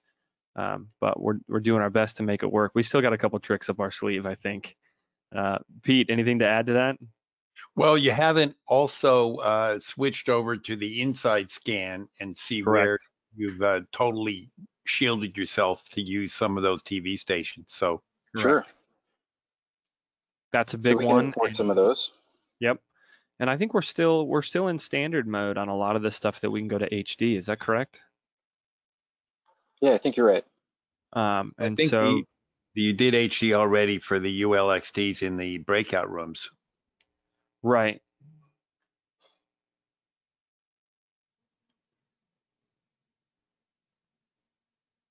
Oh, we did. Yep.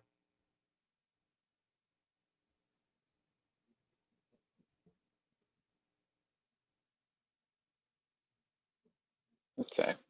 So now we've got our inside scans in there as well. I'm going to recolor these so we've got a little bit of visual distinction between which scans we're operating with. So my outsides I'll set to a pale yellow.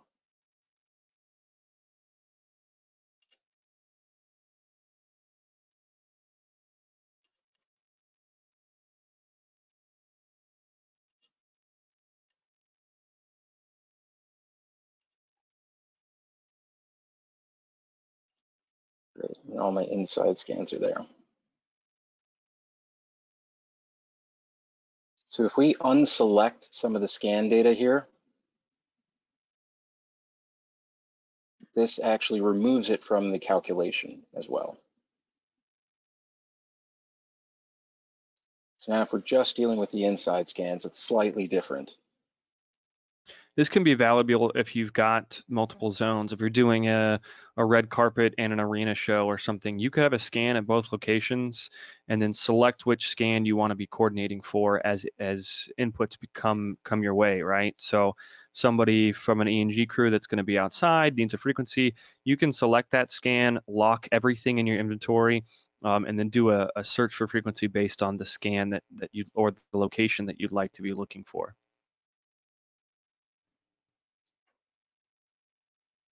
Yeah, so it looks like with this inside scan data, we might be in just about the same situation, largely because it's all floating right around this negative 85 dB.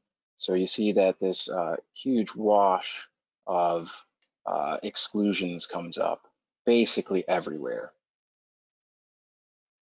So this might be a scenario where That a couple of dB, that If you move, line. yeah, if you move that to 83, I think is what I found, it really pops things open, which, without being on site and knowing exactly how the scan looked and knowing my scanner, maybe that's an acceptable spot, right? Mhm. And then even so, you have to watch out for those DTV stations that have one edge, their actual carrier frequency still popping up really high. Right, right. So there are exclusions. And now that we're working with an inside scan, what we're gonna want to do is revisit the scan peaks. So we've got these scan peaks that are raising up here. It looks like that transmitters were probably on while this scan was taken. These don't look like DTV, and I'm willing to bet that they're devices.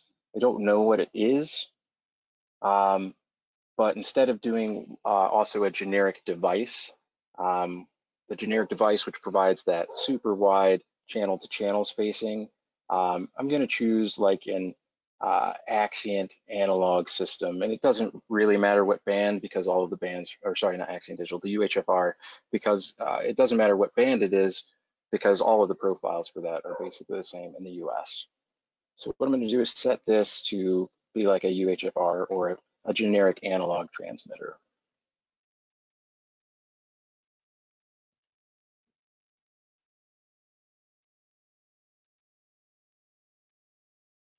It looks like we don't have one compatible for that.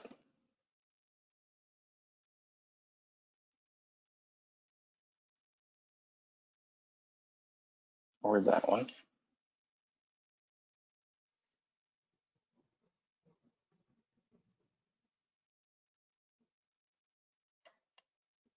And that one seems to be, that one seems to be from our other scan, so we can ignore this for our next calculation.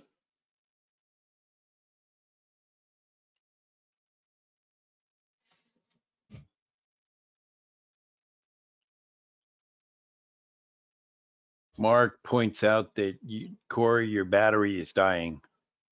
That it is. I'm sitting out here staring over the mountains, and I'm not quite ready to abandon inside to go get some power.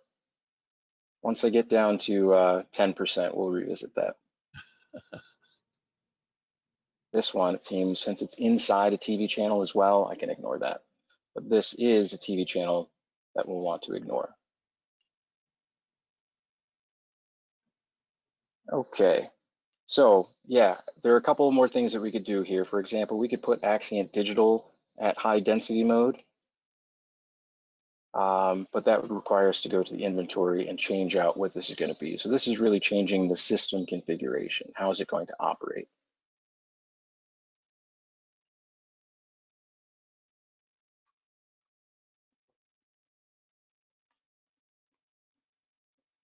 This, we go to Advanced RF, change the transmission mode to HD. And if this were online, it gives you a warning that your device would reboot. So that's something to keep in mind. Also remember that when you reboot between high density and regular density, it resets the output level of the receiver. So if you've adjusted that, it will change. It bumps it up. The audio output. Audio output, yes. Correct. If you've made So changes. if you've set it to 0, it'll all of a sudden be plus 20. Yep. A great place where those presets come in play. If you do that often, you can have a saved preset for your audio output that you had listed before. Highlight all your receivers and apply that preset, and you would be right back where you were fairly quickly. So when we change that, we look at the equipment profile. It hasn't changed much, at least as far as what's presented here. So we'll leave it in standard mode, but it is in HD transmission mode. So those are two different things to keep in mind, the transmission mode versus the compatibility profile. And with just that change, we'll see if we get any difference here. I've got a few more.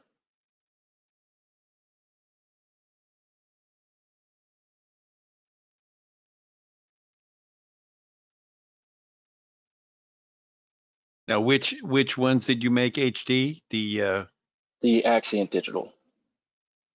In the main hall. In Correct. Hall A. Right, Yep. right. That's fine, sure.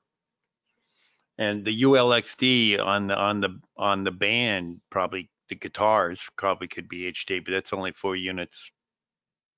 Yeah, it's only 4 units, so I didn't bother doing it right now, but I'm noticing my don't have an inclusion group on this, so it's kind of throwing frequencies everywhere. I want to put that somewhere. I'm thinking channel 30 here, so we can stay out of the way of some other folks. And just to be clear, the only hit you take with HD is the output power that that allows you to tune to.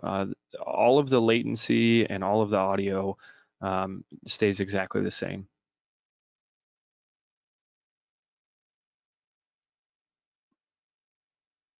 And I still want that to be before my Axient Digital. And the main show Axient is all being used on the stage, so it's not going like all over the hall. So it's actually a fairly small transmission distance. Yep. Indeed. Did I make an inclusion group for PSM? No, not for J8A. Not for J8, yeah. So where can we put that? Looks like TV 29 is okay, but I may have put someone else in 29 already, so let's go a little further up, maybe 36. Now you're still using standard everywhere, Lucas points out, as opposed to more frequencies. Correct. Okay.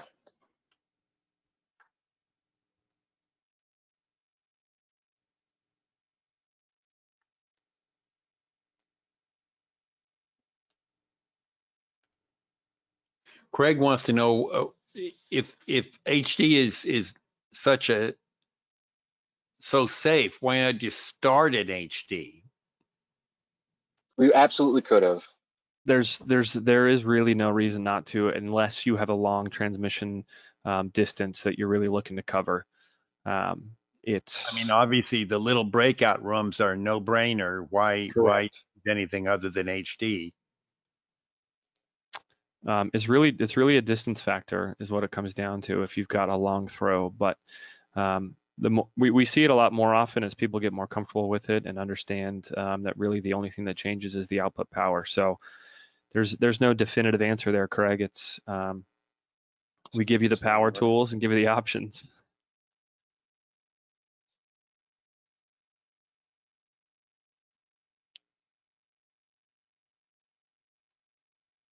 Cool. And I might even want to unlock these frequencies that I found here because they're already taking up some of my spectrum for me. So when I move these guys over, put them all in their inclusion groups. You should do a save before it shuts down. You're already into the red. Oh, yeah, good call.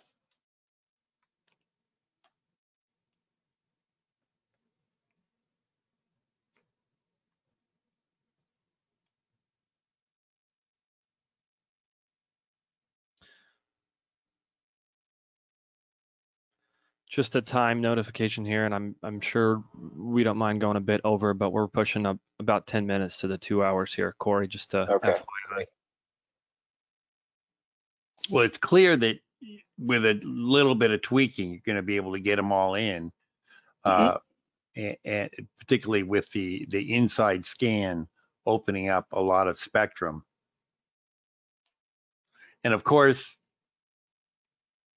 this is only the first half of the whole process. You've got to put the frequencies in and look at them all up with your spectrum analyzer and plug them all in and war game them, which I find that the receivers are so much better at receiving than a spectrum analyzer. I like to war game because you'll see problems come up on the receiver where you won't see it on your spectrum analyzer.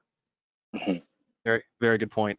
I'm laughing a little bit here at this question that came in from John Christie. He says, maybe just move the compatibility settings for Hall B to more frequencies, ... Do we really care? Do we really care about those Hall B people? You know what, John? We don't care. You're a smart guy. You need what they get. So exactly. We could go tell them. Exactly. Turn your stuff to high density, even though it's Sennheiser. Ooh. All right, getting pretty close. Not quite there. That was funny. So we'll see what happens when we also take out some of these guys. And ULXD, since they're in HD mode, already don't have the 3-tone third order. So we'll take our PSMs out of that.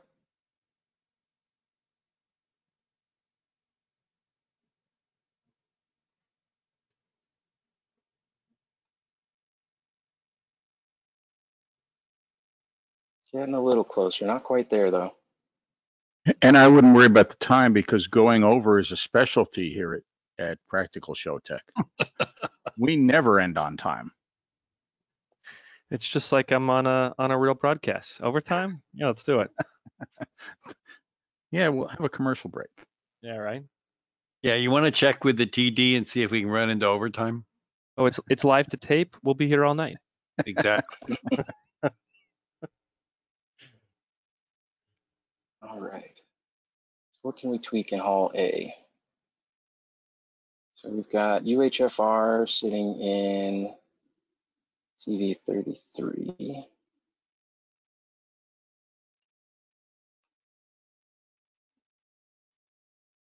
So that should be fine. PSM is in 2123.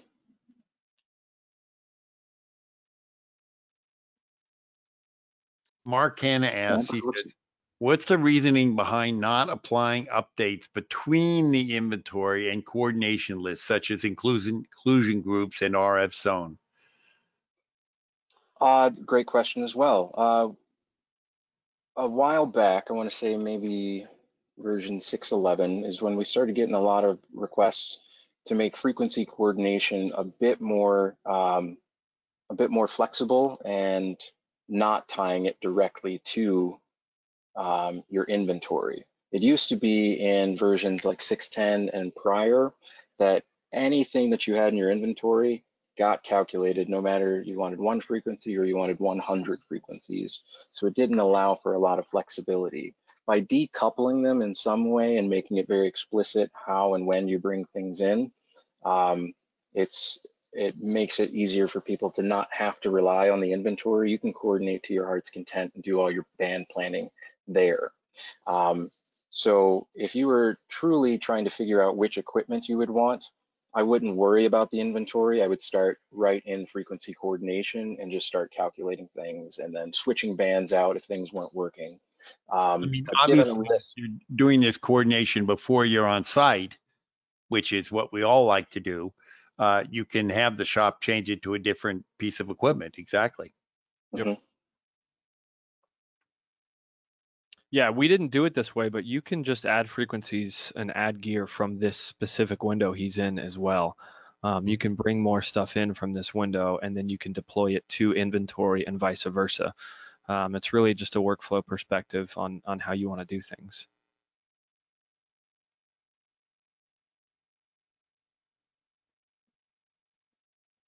All right, so I'm trying to keep an eye out if I made some inclusion groups that don't allow me to use things, and it looks like there are a couple here that I'm not using. So it looks like 26, 27 I'm not using, so those H50s, if I'm having a problem with those, rather than just being in 30, I can find room in 26, 7, and I'll leave it out of 29 for now. So I'll add 26 and 27 of those. Eric asks, isn't putting everything in inclusion zones restricting the option of WWB to calculate frequencies all over the place? Well, of course it is, but it's part of the band planning issue. If you want to keep your wireless mics out of your in-ears or your IEM channels, I don't usually don't care about IFB channels, even if they're PSM 1000s, because usually they don't get overdriven, but in-ear monitors often get overdriven, and I like to keep my mics away from them. Hey Corey, are we accounting for intermods in all of our zones or just direct? I think. Wait, what do you mean by are we accounting for them in all of our zones? So between zones, if you go to your manage RF zones, are we accounting for channel spacing and intermod products or just channel spacing? I don't remember at the beginning how we set this up. Yeah, let's take a look. Okay, so for Hall A, it's intermods and channel spacing everywhere. Yep. For floor 1, it's just how we interact with Hall A. For floor 2, it's also how we interact with Hall A and then channel spacing between the two breakouts. Okay.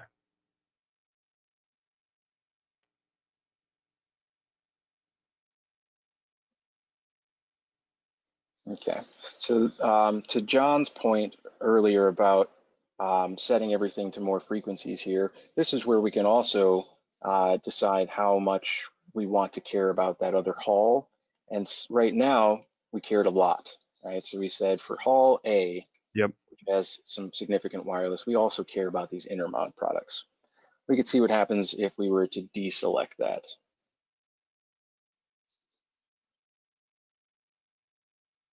a couple more. It jumps us to 115 pretty quickly.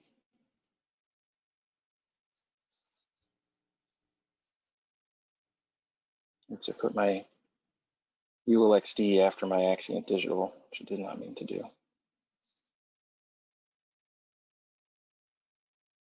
Okay, that's a better order.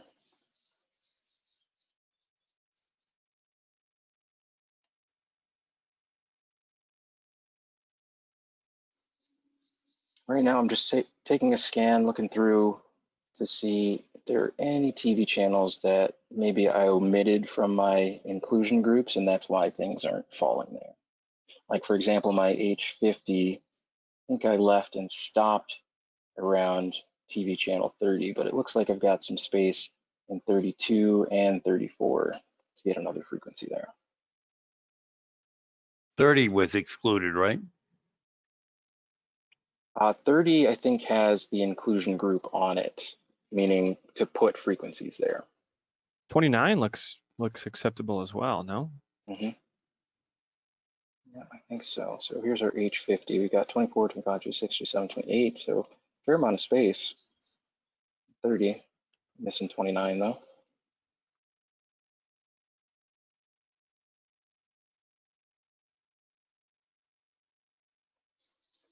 And our PSM, so we put that in TV 36. Okay. But we also have available to us these other 2 megahertz here on the outside.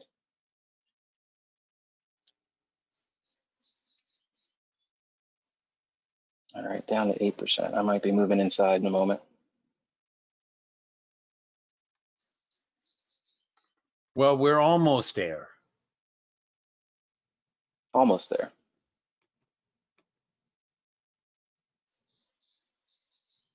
You're a lot more sanguine about your battery than I am. I move inside when it's at like 50%. Me and this horse have been to hell and back. I trust this thing to get down to 1% and then still chug along for a little while. Okay, so it looks like we're missing a handful here.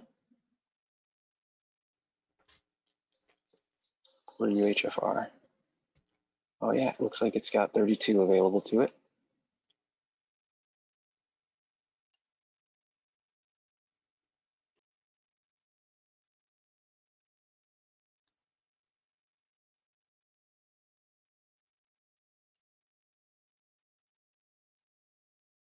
And for J8A, that is covered. J5. And our H50. Okay.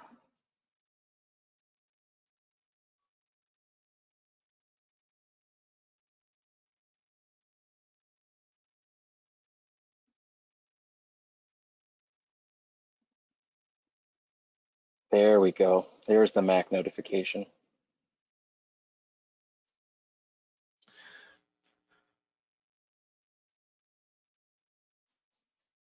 One more time, Corey, go to your zone management. I just want to look at what your intermod properties are selected for. Are you, let's see, floor 1, floor 2.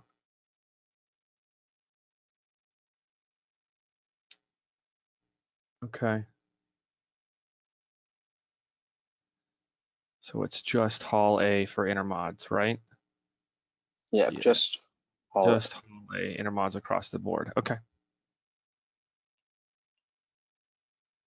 Now, do you have to do intermods against the high density in the breakout rooms? I'm not sure I understand your question. Well, in your list there, you were doing intermods between Hall A and the breakout rooms, but I guess that was primarily for the PSM 1000s. Primarily, yeah. Yeah, it'll be shut off due to the HD mode in terms of its math once you do that. Okay. Give me 1 second while I step inside and plug in. We'll hold our breath. Hopefully you make it. So, interesting thing for me compared to doing this on IAS is it is a totally different workflow. In IAS, what I did was basically say, okay, I'm going to use channel 33 for this thing, and I put it in there. Yep. Here, you have so much more flexibility in playing with where you're putting it and recalculating and changing the just the specifics of how you're doing, where you're putting stuff, and then just click on recalculate, which in IAS, you don't have that flexibility. That's right.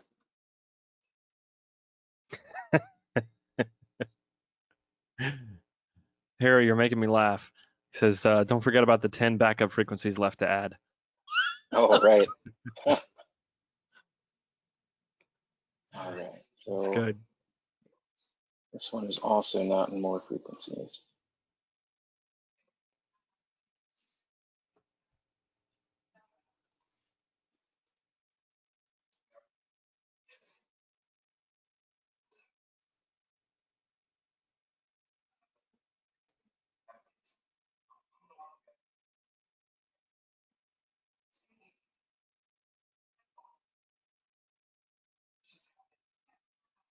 Okay. So I think I'm restricting my UHFR by a little too much here. Yeah, Putting I it think only in 33. the inclusion groups, I think, are a little tight in certain spaces. Mm-hmm. Let's see. I think that was 34, 35.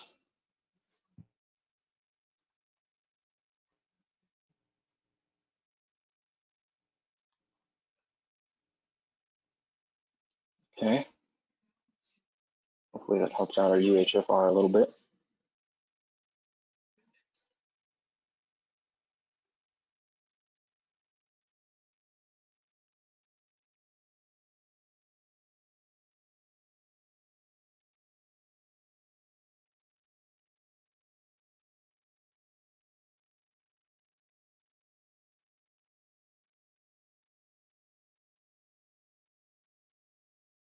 Okay, it's chugging along, but topping out at 116. See what else we can move around. Which ones is it not finding? PSM and G10 and J8 and UHFR in J5. No help to move some of those PSMs to a different band, because there were several bands available. We haven't done anything in VHF yet for the. So we don't have PSM in that's VHF, true. but yeah, we might be able We to do have get an away. X55. That we do. That would do it. How many should we move over there? 944, baby. So it looks like our J8 is fine here. Our G10 is not. We need about 5 from there and 5 from here. So 10 frequencies. So I'll use this as an opportunity to show how you can add frequencies on the fly from the coordination workspace to be in here, and we'll create the devices thereafter.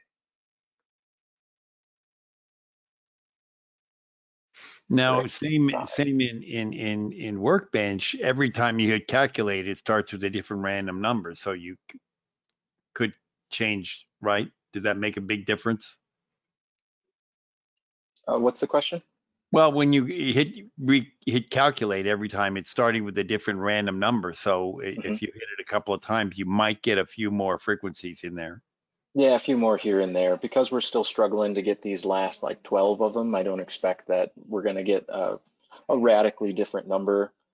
So I let it chug for a little while, and it that counter that you'll see at the bottom, that's going through basically to the end, saying I found a pretty decent calculation that got me pretty far. I'm going to hold on to that and use that as my baseline, and start with a new random number and then start a different calculation thread that goes that way. Now we're going to post with the video this Workbench file, as well as all the information on the IAS, which I posted with IAS on that show. Okay, so great. You have the programs, people can take it and start fiddling with it themselves from this point.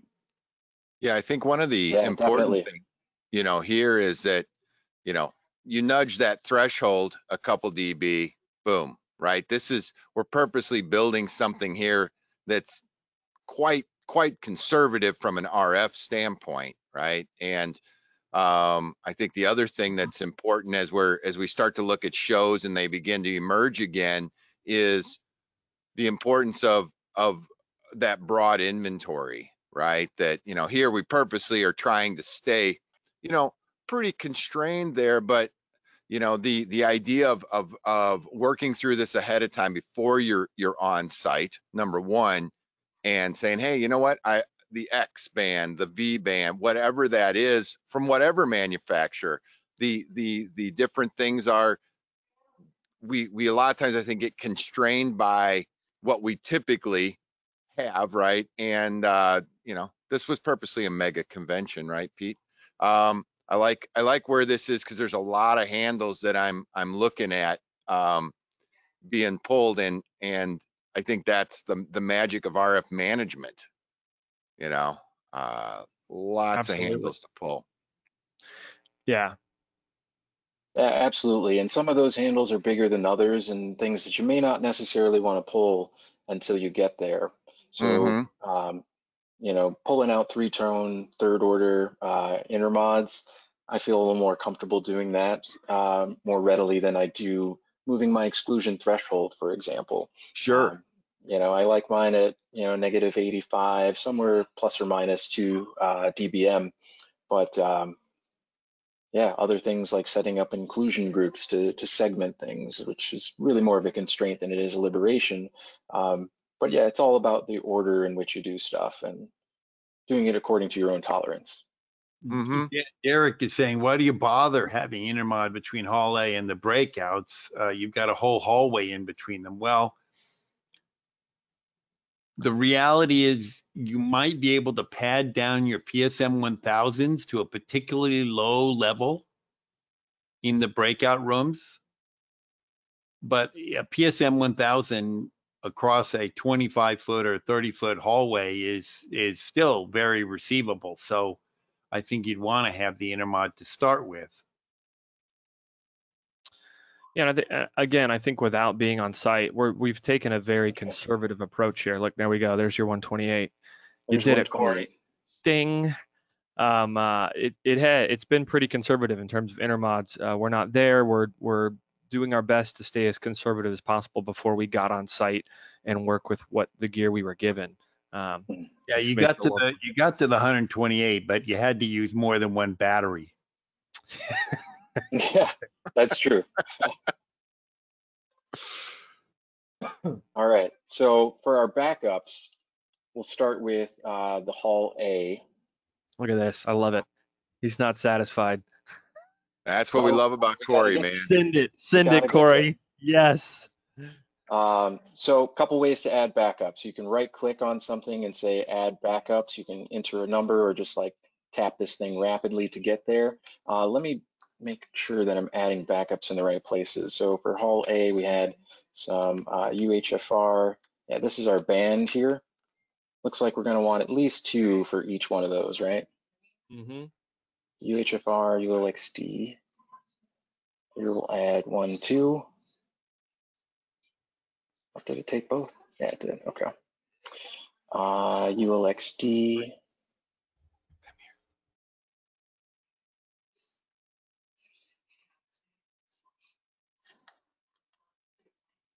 And then for our convention, we might, what do you think, 2 more for each one of those?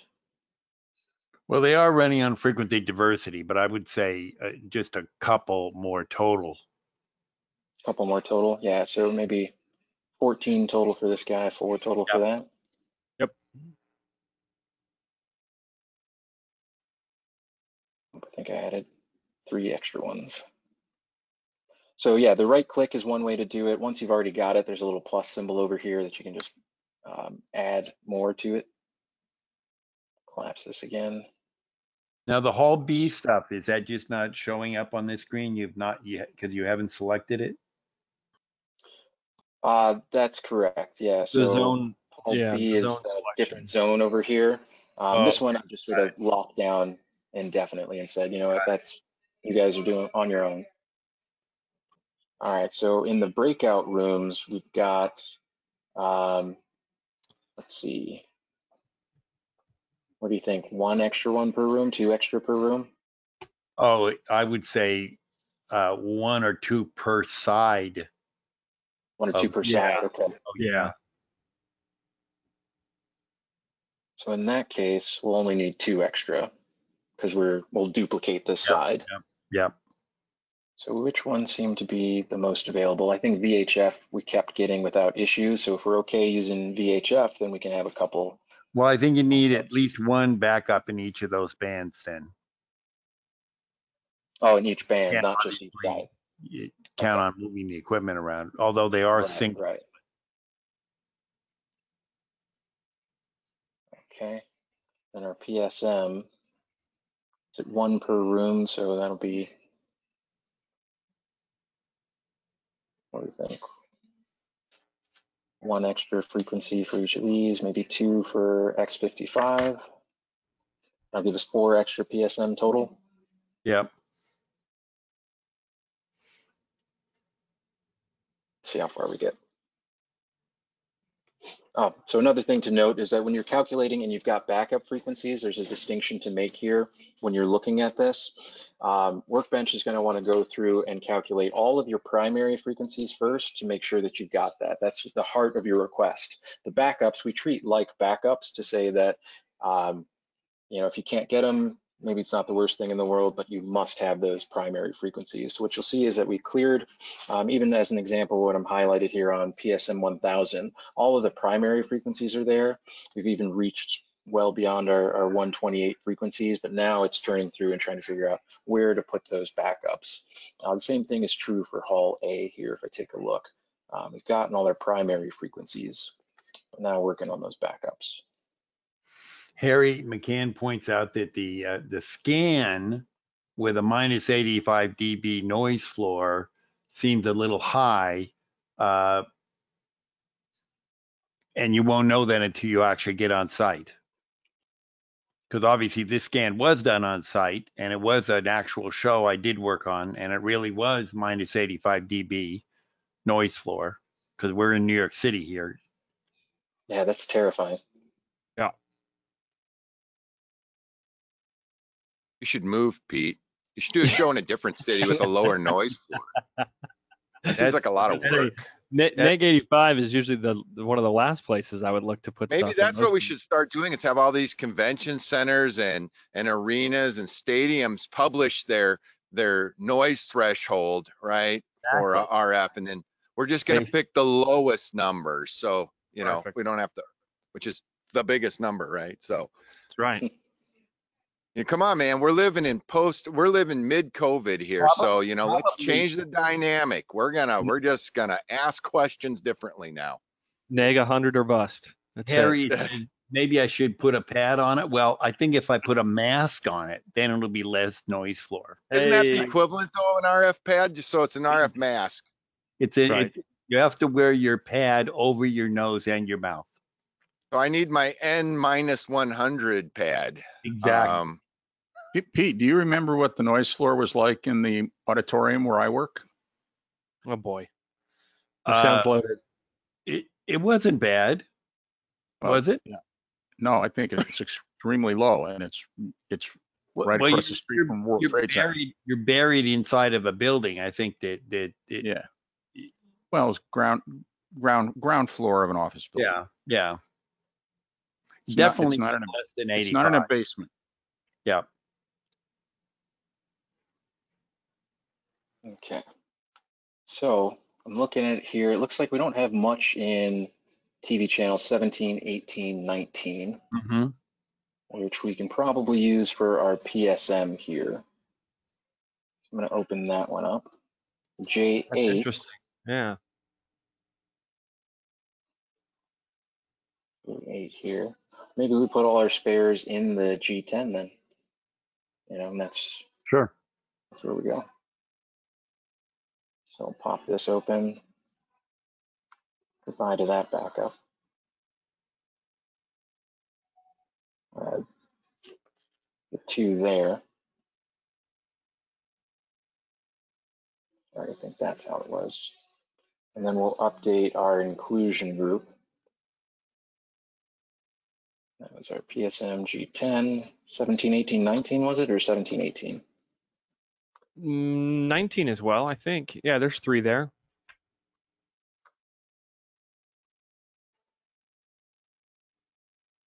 And you can really organize for those with you know, the RFOCD. This is like color Yeah. coding and organizing. There's a whole nother tab to this software called Monitor. Yeah, we haven't even gotten there yet. Right? It's I for another know. day. That's right. That's right. This was just about getting the coordination. Once you get in there, then you can get that monitor tab open and go to town. RFOCB, man. That's right. I love it. All right, not a whole lot came out of that 17, 18, 19. That's surprising. It's intriguing. There's gotta be something that's blocking those out. It's because I've locked the frequencies that I've got so far in my 143, so it's not offering Ah, I a ton of see. flexibility there. I I see. don't really want to blow that one Hey, away, but, you can know, can you yeah. show the intermods real quick? Oh, sure. Maybe that will So, visualize a little bit here in terms of what's going on in the math behind. There we go. Look at that. Jesus. a solid light blue bar. There you go. So if we Even zoom in if you just go to a 2x3s, ton, yeah. yeah, let's just look at 2, 3. Even that is quite a bit of stuff there. I am going to unlock this stuff, so I can also demonstrate this, but let's say I unlock this frequency. I don't believe that feature was available the last time we did this webinar series, and that may be important to talk about. We added this Yeah, that's intermod correct. visualization, and there's some cool things you can do with moving a frequency around and visualizing how the intermods move. Just some Yeah, sprinkles. thanks for bringing that up, Jason. So in the right-hand corner, we added this little section here where you can turn on and off the visualization of those intermods. And it's going to be for everything that's out there, everything that's in your coordination workspace. If you just move the frequency, you'll see that the intermods get updated in the plot. But if you, I think it's Alt and hold it and drag it,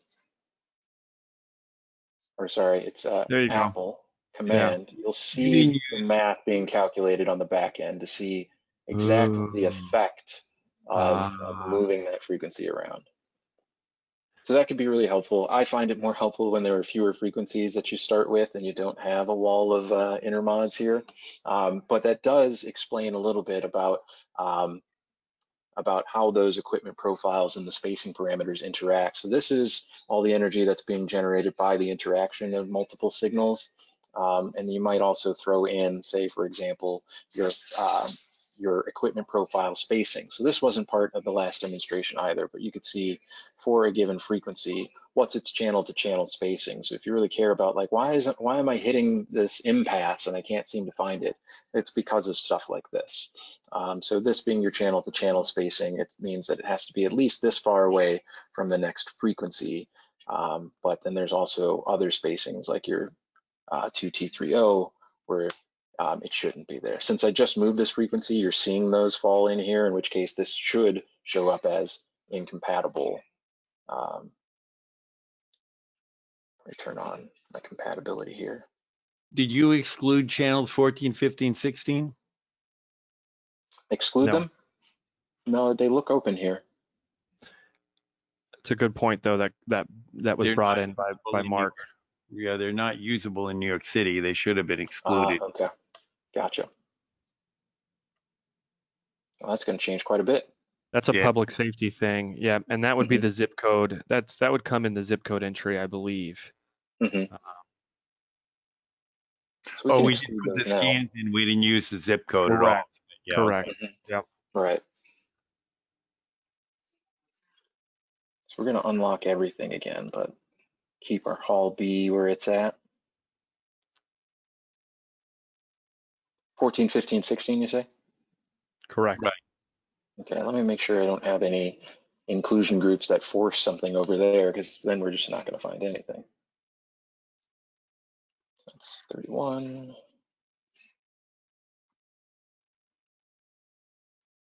Oh, there we go. Real XDG 50, 14, 15, 16. So you gotta find somewhere else to put those. Okay. And just for reference, earlier this week I did a demo of this this kit, and I did everything in more frequency, everything in HD mode, no exclusion groups. I did take 14, 15, 16 out, and I was up to like 186 that I could get in terms of some very loose parameters, not accounting for intermods through zones, things like that. So we're being very vigilant about how we're coordinating in this specific example. It is possible to get much more frequencies out of this if you were to dial some things back. We're really just trying to show you the amount of levers you can pull to make this super specific to your needs. Sure. Yeah. Mhm.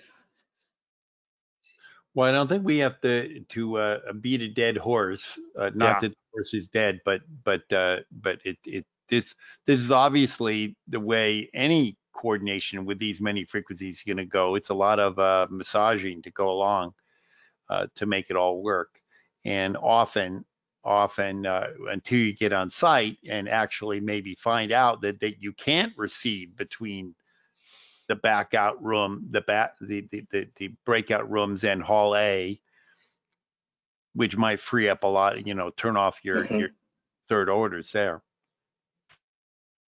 Yeah, that's a great point. And being on site is always going to be really helpful. This is a great place to start. So Yep. With what we've started, we can see that we've gotten all of our primary frequencies. What we're obsessing over at this point now is getting those backup frequencies and making sure that we've got some headroom and not worrying ourselves when we get on site. But to the point about how the zones interact, if we get to the venue and find out that once we fire up all the transmitters on, say, one side, breakout floor 1, if we're not experiencing much of that when we do a scan in Hall A, then maybe we don't really care about it. I would absolutely recommend scanning with both the door closed and the door open, just to see that you don't run into some problems as people are entering and exiting that hall. Yep. But that could lead you to some better insight about what's capable and what's not. Yeah, I got a note here also that once you get on site, directional antennas may save a whole lot of issues and decouple some of the rooms, as it were. 100%. Yeah, this is one of the things that's, there's always that dilemma with budgeting, right? Oh, we don't have the money to go do a site visit, right? To get this or that. Or, this is the inventory we have. You can see here, number one, I think one of the important things for taking away, obviously this would be a larger event, right? But the idea of looking at that, doing this initial plot that raises a bunch of red flags very quickly. When we first started this, we started seeing all those where, okay, let's talk about the amount of inventory. We didn't talk about the fact that this very well could have been 4 vendors providing this, so there's a lot of questions that we want to be asking. And I noticed as we were doing this, where those points where those questions, those flags start to pop up, and you make your notes. Okay, the constraints, are we just putting constraints on ourselves because we make those assumptions, or do we ask those questions of, okay, well, are there inventory? Yeah, the band's touring. I don't expect to be able to have a lot of flexibility there. No problem. But I can go over here and I can say, okay, well, my breakouts, what do I want to use? Where do I go? All those things. So I think what we saw was exactly what we wanted to with this whole exercise, Pete, which is to say, how do I take something that is pretty complex using, probably the 2 most prevalent platforms and start that, and it still doesn't let us not see what's really going on day of, as this stuff's going in. Obviously, this is not a one-day put in without that prep time up front. And so this those doesn't include the by the ways. right. Had a course with 23 wireless mics walk in, that kind of stuff. And all it's also those not an automatic process where you push a button and it does it. Exactly. Right. There's As much a as lot of, I wish for that. Yeah. But Corey's I trying. want. you just hire Pete. Right? There you go. Oh, I'll just That's right. hire Corey. There we go. and then all we do is just keep pushing buttons. Exactly. Yeah. So anyhow, this is, I like that you just keep going at it, Corey. This is, it's always the backups, man, that get you. The man on a Not mission. that they get you, but Always you is. just, this is the challenge. And this is why, as much as we talk about so many opportunities opening up with new hardware, and thank goodness in some cases our comms have moved to these different bands, Yeah. Imagine the conversation we'd be having right now trying to get our 12 BTR systems working as well, right? No. But looking through your system, just to kind of recap a few things from our other RF sessions we've talked about, looking at this through your antenna system that you're using, right? What are the pictures it would be giving us that would be different, maybe better, maybe worse than the scans Pete had? The never give up, never surrender, to quote Galaxy Quest. And that's kind of what RF is about, is just always looking at that, always having everything on the table. It's going to be, bring in your COVID RF mask for attenuating signals, all those things. So thanks, Corey. Thanks, Jason, for really taking us deep into that. We should have we'll have to throw this on the best of, Pete and Mac, on There we go. just the changing around the intermod, right, and watching that move in the screen.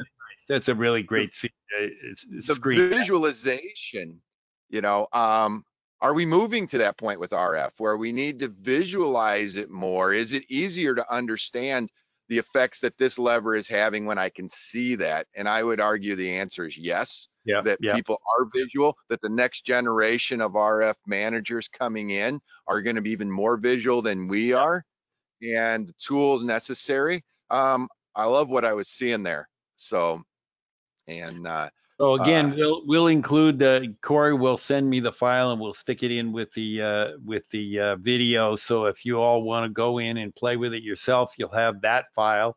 And the first person to get to 200 frequencies wins a free trip to somewhere. So. Well, that would be nowhere because we're not paying for anything. Exactly. Exactly. I'd like to point that out right now. I'm sorry, but I am that guy in our team that's just, I'm the crusher of ideas and cool things. But free trip to anywhere, you just have to drive your own car.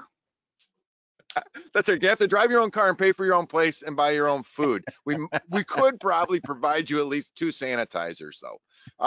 Perhaps. Nope. Sounds like I'm going to negate that right now because we only have like 300 left. So anyhow, thanks everybody for being a part of this. Thanks again for the hard work, Corey and Jason, and everybody watching. Next week, it's Pete. And if Mac, I'm not sure. I will be out next week. I'm backpacking. So, well, they do have internet on the. You have your sat phone? So, I am not I am not logging on from the Appalachian Trail. I could, but it's really expensive. If Elon Musk would get this Starlink done, that would have been perfect for me. But yeah, obviously, I asked him, and he talked about. He's like, I might, but probably not. Anyhow, Pete's going to be on next week talking about comms. I mean, the can and string? No digital next week. Just no plain digital. old 2-wire comms. Oh my. Yeah, so we're going to go back and ironically enough, there's a lot of that out there. So those of you who know houses of worship, schools, when you understand some of the fundamentals of where comms came from and still are running, house spots everywhere you go. Exactly. House spots still alive and well. In our new temporary control room, we're down to a 1-channel RTS. There you go. There it is. So, join Pete next week. We got 2 sessions that he's going to be doing. And the week after that, we're doing a paid for you know, a paid to attend one with our stage managers from the London Olympics. That one is really, I'll tell you what, it's worth the $15 investment because the groups will be in such size that you could get in, get a lot of your questions answered. Those ladies are just brilliant. So that's the next 2 weeks. So Mac, Pete, anything before we break No, for the weekend? That's it. Excellent. Well, on Have a that good note, weekend. everybody have a great weekend. Thanks for being a part of this. Thanks again, Corey. Thanks again, Jason. And we'll be Thanks for talking. having us. So Hey, All right. long. thanks. Bye-bye. Bye. Bye-bye. Bye.